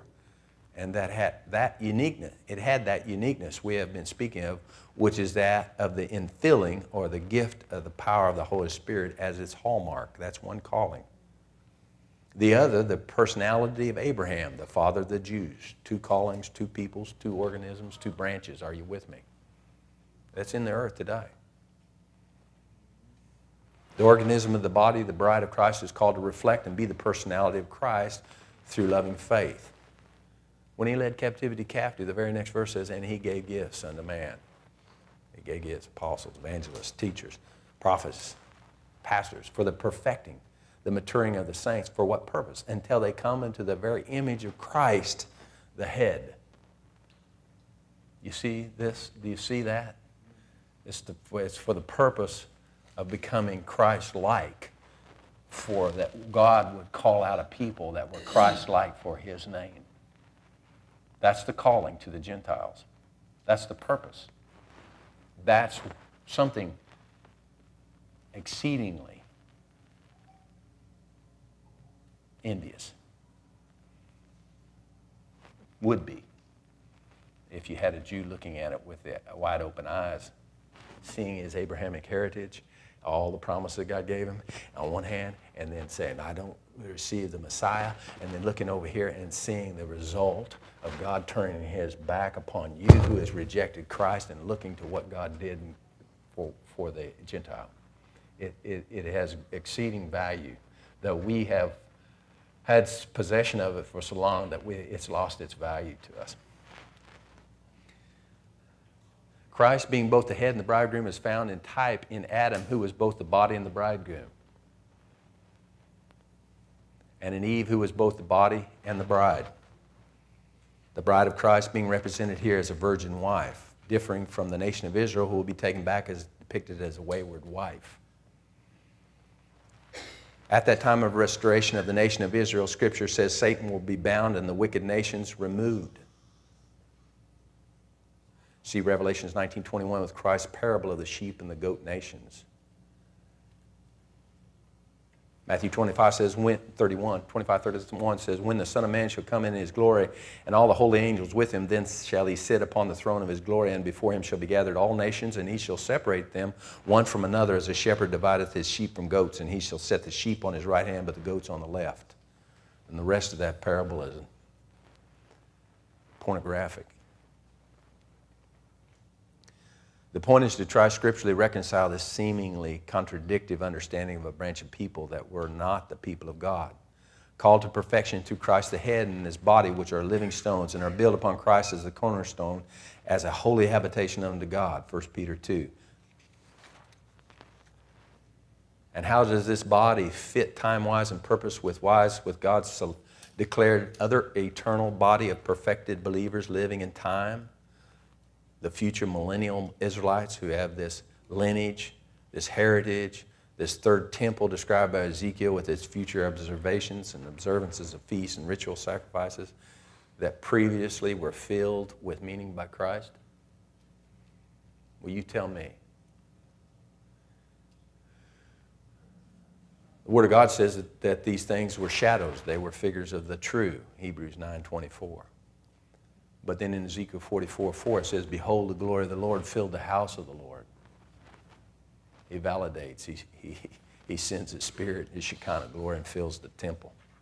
How are these truths reconciled? Simply said, it is the fulfilling of the promises to Israel that could have been potentially accomplished 2,000 years ago had the nations of Israel accepted Yeshua as their Christ Messiah. And with his prophesied acceptance by the nation of Israel upon his second revealing, For the following next 1,000 years, those will experience on earth what the nation of Israel would have done thousands of years ago. The age of that millennium will possibly be known as the age of righteousness. The book of Hebrews is as opposed to the age of the divine influence upon the heart by the Holy Spirit. The book of Hebrews is the explanation to the Jews of the transition from the Old Testament to the New. But where is the understanding found from the New Testament to the millennial reign of Christ that includes Ezekiel's temple with its ritual? God, having fulfilled the old covenant as it was faulty, Hebrews 8:7, and had destroyed the temple and its observances, how is it in the millennial period does he restore some of those previous practices that were shadows?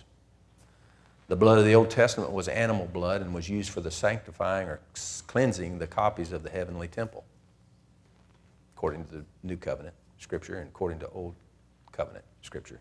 But the heavenly temple could not be sanctified or cleansed by the blood of bulls and goats, but only by the blood of Christ, according to Paul in Hebrews, or whoever wrote the book. Thus it is presumed when the third temple is built, the blood of animals will once again be employed to cleanse the earthly type for the heavenly real. Ezekiel 43:18 through 20. I would read the scripture, but don't have time. We who are in Christ know the significance of observing the feasts and those times of God as object lessons. But what purpose if Christ is in Jerusalem or ruling, reigning, physically manifesting himself there? Certainly the temple will be rebuilt. Certainly there will be blood sacrifices. When and for what purpose is one of the major questions here. Scripture seems to clearly bear out that the temple of Ezekiel will be there in the millennium. The two kingdom bodies, there's two kingdoms, there's two bodies, there's two entities, are simultaneously existing at the same time. One possibly in the heavenly realm, that of the body of Christ judged worthy at his second coming, ruling and reigning with him. Very possibly similar to what the Hebrews, or what the book of Hebrews chapter 1 says about the ministering angels, where he said that the ministering angels are flames of fire, ministers of fire. Are they not all ministering spirits sent forth to minister for them who shall be heirs of salvation? I doubt very seriously if anybody understood what I just said, so I better stop a second. You got it? Praise the Lord. What I basically just proposed to you is pretty far out, what I was writing. Nothing to do about that, I guess. Not intent to be that way.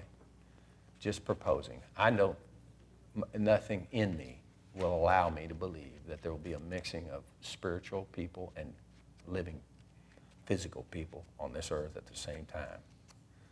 And what I propose to you is that those who will sit at this judgment seat of Christ that are found worthy to be part of the first resurrection, who then will reign and rule with Christ in such a manner above the earth in a heavenly sphere, in such a manner possibly as the angels that are in heaven do in this day of the time of the Gentiles.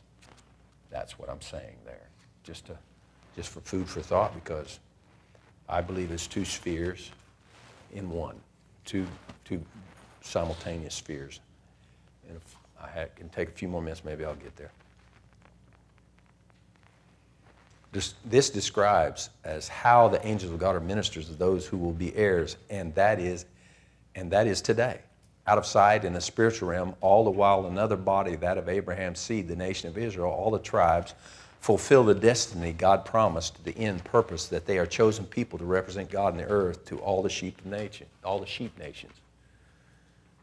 Because the devil will be bound. We read that scripture earlier. And not only the devil will be bound, but Christ at his throne will separate the sheep and the goat nations, also casting those goat nations also along with Satan.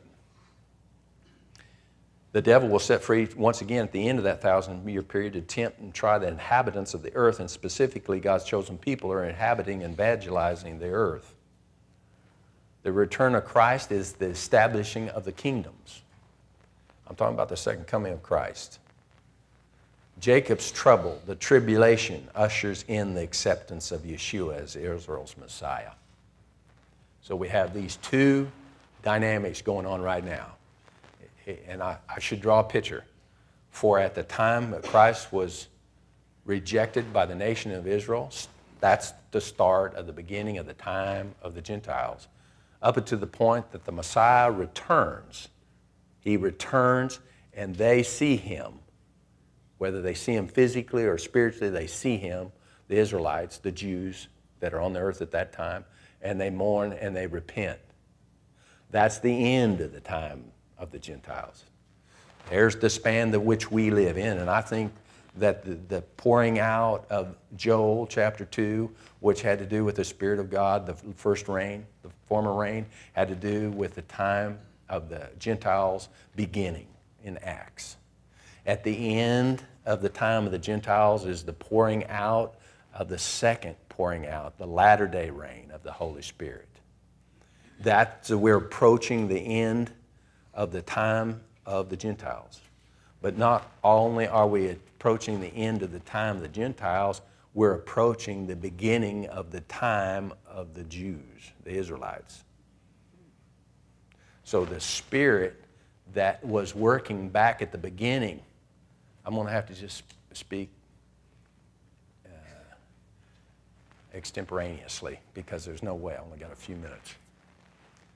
So the Spirit that Paul alludes to in Thessalonians that was there amongst them at the time, this Spirit of Antichrist was working at that time, he said. But not only was it working at that time, it didn't mean that Christendom was going to fail at that time. It didn't mean that just as soon as it got birthed, it was going to die. But it meant that spirit of Antichrist was already working. And the power of the Spirit of God was he that restraineth the spirit of Antichrist. The reason he restrains it is because he's calling out of the Gentiles. He's already judged the Israelite and turned his back on him and destroyed the nation in AD 70 and then again in 134. He destroyed the nation of Israel, the temple. He dispersed all the Israelites. And in the meantime, he's judging them, but he's turned his mercy toward the Gentiles. And the Gentiles are receptive to the Spirit of God. So in the beginning, the Gentiles were receptive unto God, and they were just growing. But now, toward the end of the time of the Gentiles, the reason it's becoming the end is because the Gentiles are turning their back on God. Just as the Israelites turned their back on God, and God turned his back on them. So when God's turning his back on the Gentiles because their refusal to accept him, in Thessalonians it says God sent a strong delusion because they hated the light. And that strong delusion is now taking effect, and what's happening is God's turning again to Israel. Oh, the wisdom of God. So the Israelites are going to be awakened unto Christ as the Gentiles, time of the Gentiles is closing. And I believe we're right at the throes. Whatever that is, however many years, I don't know. But I'm suggesting to you that that's where we're at. And this dynamic that I'm speaking to you is about these two kingdoms and an understanding. And what time do we have to be out of here? 4? Well, we can finalize before and clean up at 4:30. Okay. Will you allow me to keep moving? I want to talk to you about this. This is really important. And I know you've been sitting there and you're tired of sitting there, but you go home and you lay down and take a nap. In the 2 Thessalonians chapter 2, verse 3, it says, "Let no man deceive you by any means, for that day shall come." What day? The day of the second coming of Christ. "It shall not come except there come a falling away first." Wasn't this speak of Matthew chapter 24, that in the latter days that the hearts of many will turn cold? It's the same thing Paul's talking about. There's come a falling away first. What? It's the coldness that falls into the church of the Gentile, little c. Christendom, believers, but not knowers. I get there. "And because of iniquity shall abound." What precedes Christ's return is the falling away. That same falling away Christ warned of in Matthew 24, and because of iniquity shall abound, the love of many shall wax cold. I didn't know I wrote it. Iniquity began to work in the days of the apostles in the church, for the mystery of iniquity doth already work. But so as not to believe that Christianity had failed when hardly started, Paul said, don't be deceived, disheartened by any means, for that day shall not come. He's encouraging me. That day is not going to be here tomorrow. That day shall not come. That although there is a working of iniquity already that is causing a falling away by the spirit of deceivableness that some were so inherently prone to follow, was just beginning. And that deceivableness was being restrained, and that by mercy and loving kindness, gradually, the mercy and loving kindness was shown toward the Gentile, not because they deserved it, but because God had turned the covenant from the Israelites. Remember Romans chapter 11? We were the recipients of something that we totally undeserved. We were people without a God. We didn't care about God. And we shouldn't get in our head that we deserve anything, or God just loved us so much. He turned to us because the Israelites refused, but He hardened their hearts so that He could turn to us. All right? So He's saying that gradually, this mercy and loving kindness that He showed us was the severity, the other side of the severity that He showed them. It gradually, that restraining power of that spirit of Antichrist will be removed and replaced by justice and judgment, being less and less warranted. See, God's loving kindness and mercy is less and less warranted by the Gentiles because their time is ending, because their hearts are waning, they're becoming cold, because they receive not.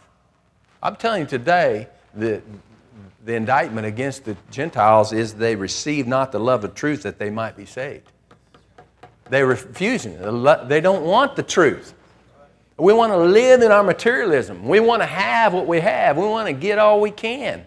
That's why that this spirit is coming upon the Gentiles, and it's coming on us in a hurry. If I don't get rocks thrown at me, I'll tell you what happens. There's a dull look out of everybody's eyes, and they haven't got a clue what I'm talking about anyway. They're either in a stupor or they're angry, one or the other. Only a few receive a message that is this, calls for such responsibility, accountability, for you to wake up, slap yourself. It calls for that. And most people don't want to. And the Gentiles are just now been just overburdened with blah, blah, blah, blah, blah, blah, blah, blah, blah, blah, blah, blah, blah. And so they're just dull of hearing. And they're wore out.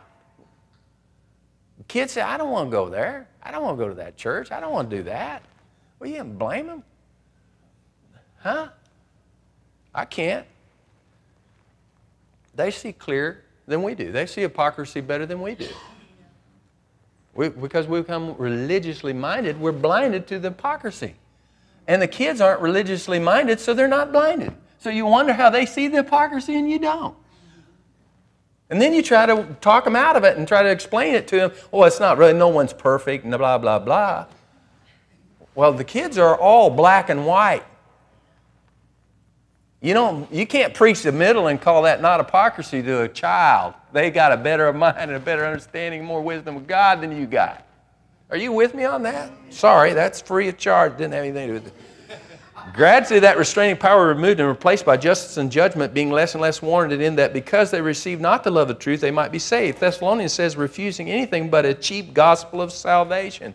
That's all people want, a cheap gospel of salvation. Just punch my ticket, let me go to heaven. For this cause God shall send them a strong delusion that they should believe a lie, that they all might be damned who believe not the truth. Does this sound a lot like what God did to the Israelites here? Better believe it's the shoe's going on the other foot. Just like Paul said, don't think you're standing too surely. 1 Corinthians chapter 10, he said, these things are types and shadows so that we might learn. But they had no pleasure. They don't want to believe the truth because they had pleasure in unrighteousness. And he that letteth or restrained the Spirit of grace, I'm talking about the Holy Spirit, He's the one that letteth and is restrained. You're not going to be raptured out of here. You're going to be here. And even if you are, I mean, I don't want to go, okay? Let me go on record. You know why? This is going to be the greatest opportunity for true believers to preach and to rescue some people right out of the fire. And the Holy Spirit to stop letting or restraining is no effort for Him.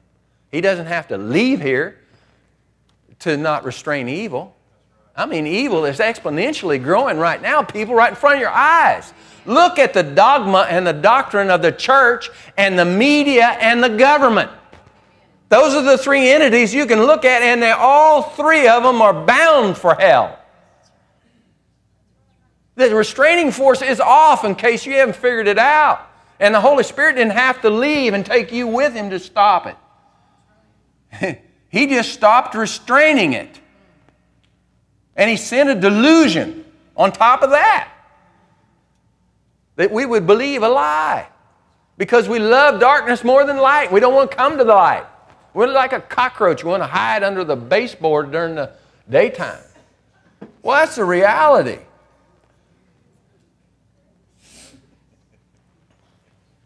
The Spirit of grace in this Gentile calling will no longer restrain. Then the inevitable revealing the mystery of iniquity. Its progressively wicked nature in the world, even unto the full manifestation of the Antichrist spirit and the son of perdition.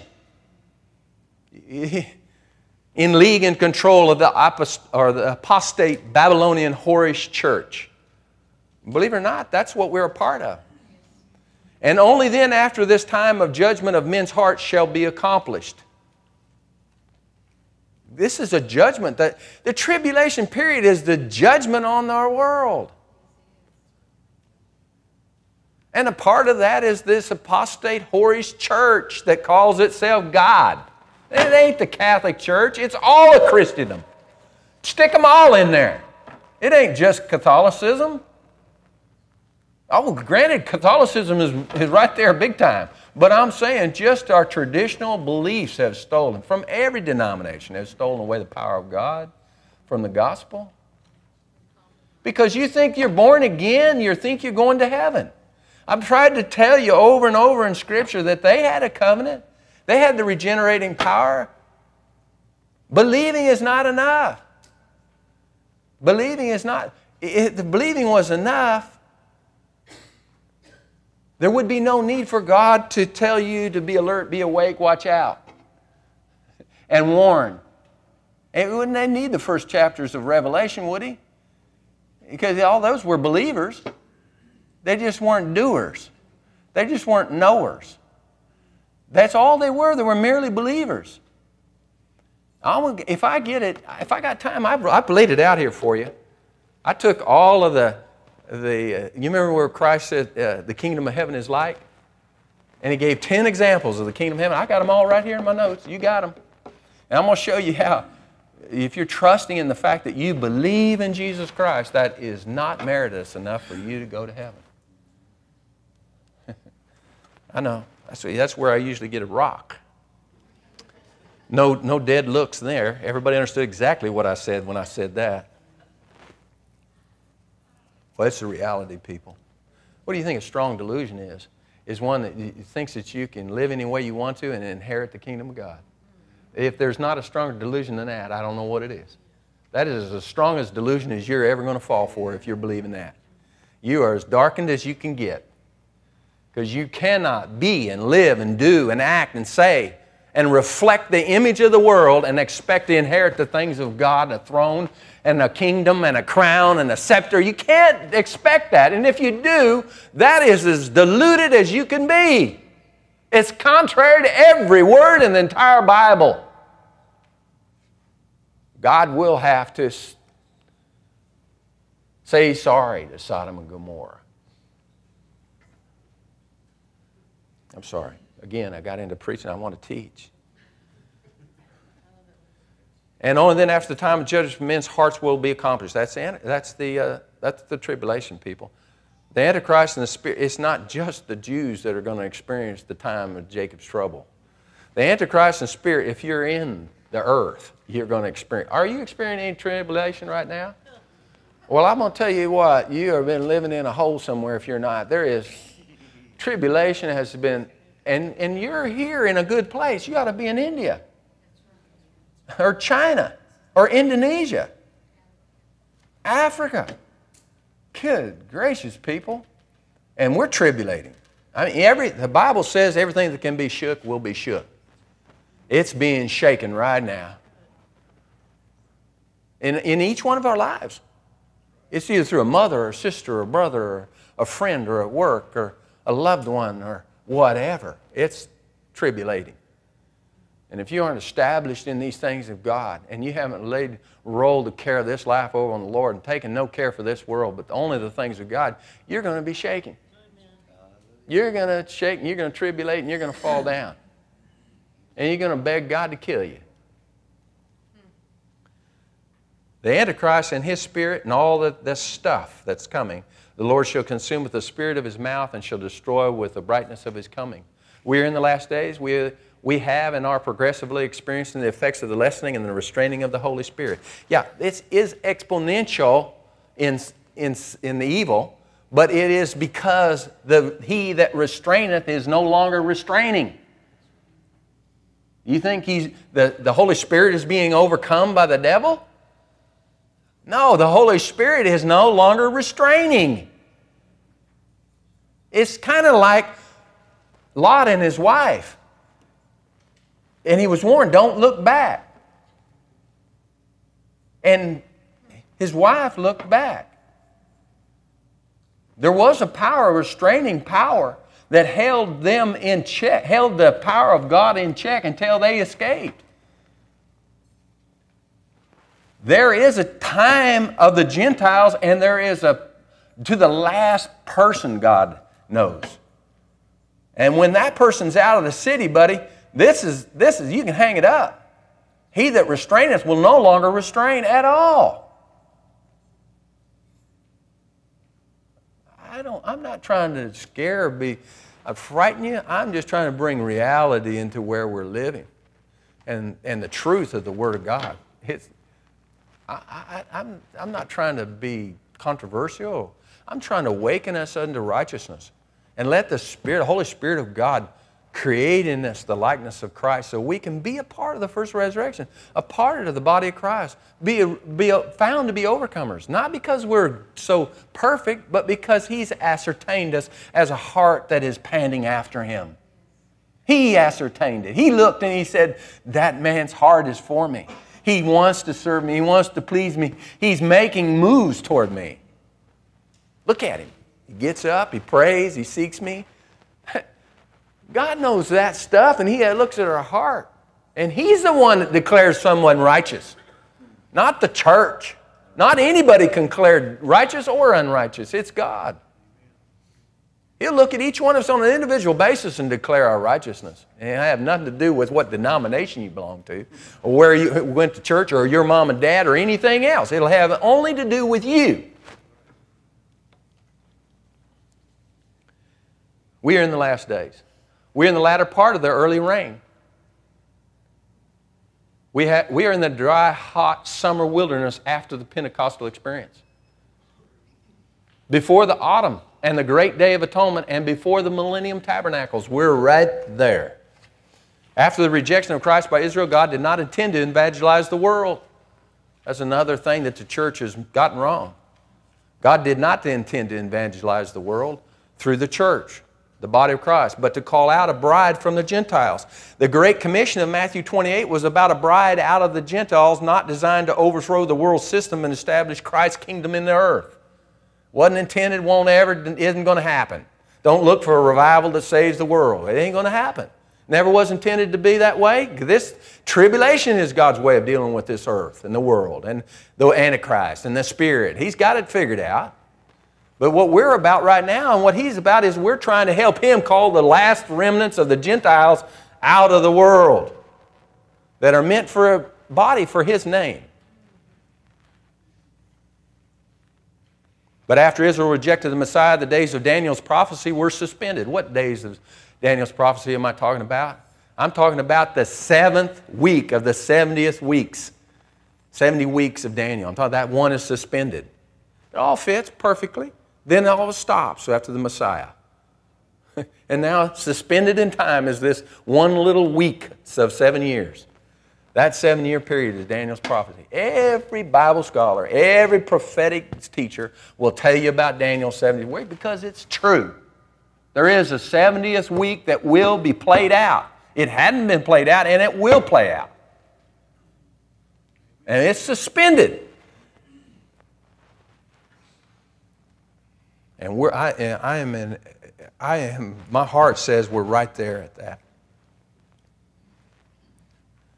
Not that I am anything. But after Israel rejected the Messiah, the days of Daniel's prophecy were suspended. He shall now make Israel jealous by going to the Gentiles, to call out a bride of people that were not a people. I am jealous over you with a godly jealousy, for I have espoused you to one husband, that I may present you a chaste virgin to Christ. We are depicted there as espoused to a husband, a chaste virgin. I got 3 minutes. But in these last days, as the hearts of the Gentiles turn away and anti-Semitism increases, the focus of God will begin to look away towards Israel and the ancient covenants as it was and will be, to set up His messianic kingdom on earth and through His chosen people, the nation of Israel, taking its preferred status to show forth the wonders of God to the other nations. That's going to be fulfilled. He will ultimately evangelize the nations, but through the nation of Israel, as He has always promised. And that time will be during the millennium period when the word of righteousness will be unhindered as foretold in the Old Testament. Isaiah chapter 4, Ezekiel 36, 21, 38, Ezekiel 37. Note, Isaiah prophecies have most to do with the Messiah and Israel.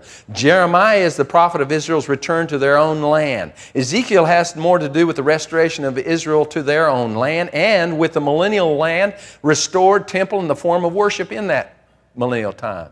Daniel was the prophet foretold of the Gentiles and the Antichrist. Zechariah is directed to speak mostly concerning the events that shall happen at the second coming of the Messiah, the Christ. Like Armageddon, Israel's conversion, Christ's return to the mount, aging, keeping Feast of Tabernacles. All those are found in Zechariah. Many of these things are sealed up yet, an enigma, hard to understand and reconcile. But one thing is very clear from Scripture: at the end of the millennial period, which is the end of the book of Revelation, which is the end of the Bible, which reflects the end of the salvation plan of God, all of it, Revelation 20 says the result of all this salvation plan of God, the fullness, the completion of God's salvation plan culminates after the millennium and after the great white throne judgment. In the first verse of Revelation 21, we see a new heaven and a new earth, for the first heaven and the first earth are passed away. And it says in the very end, and I, John, saw the body.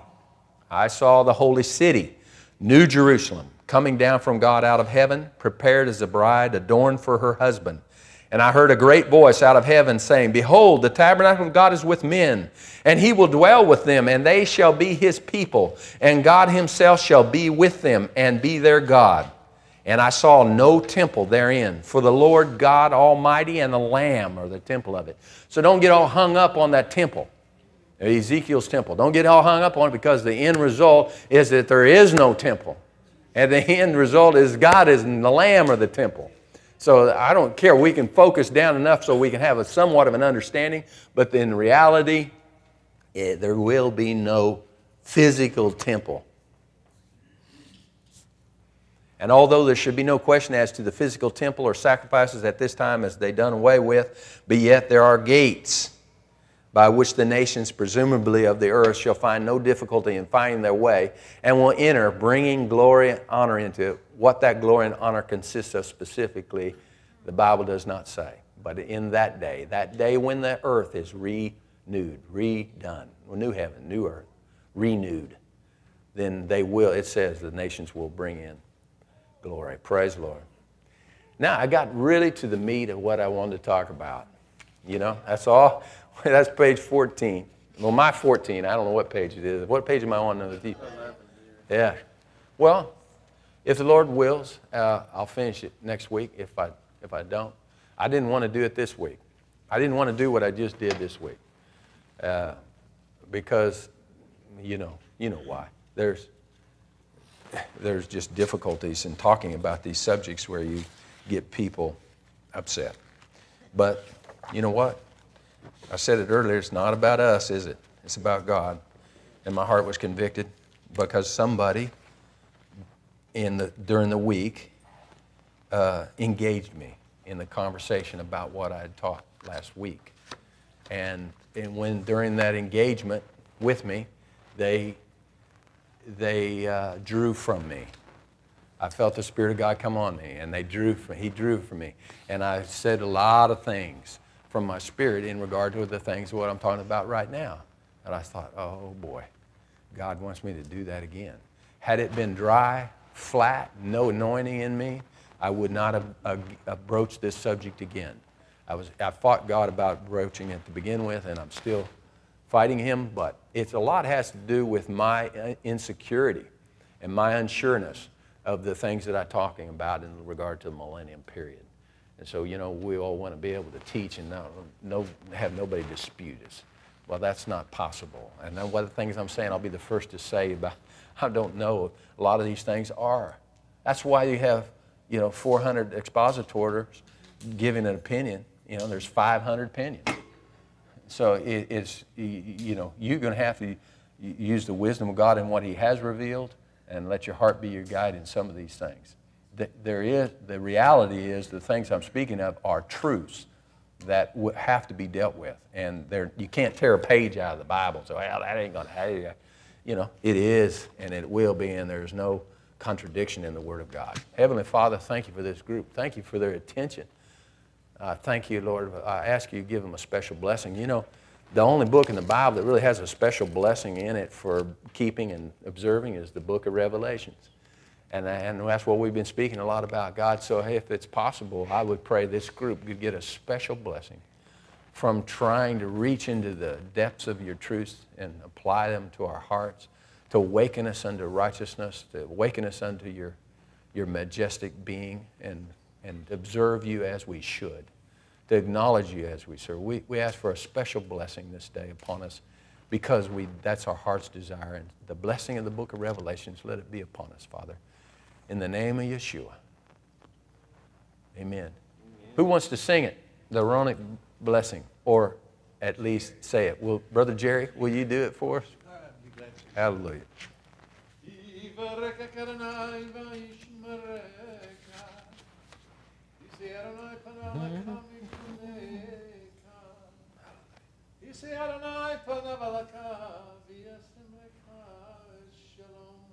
The Lord bless you and keep you. The Lord let His face shine on you and be gracious unto you. And be gracious unto you. The Lord lift up His countenance upon you and give you peace. The Lord lift up His countenance upon you and give you shalom. Hashem, Yeshua, HaMashiach, Sar Shalom. Amen. Praise God. Hallelujah.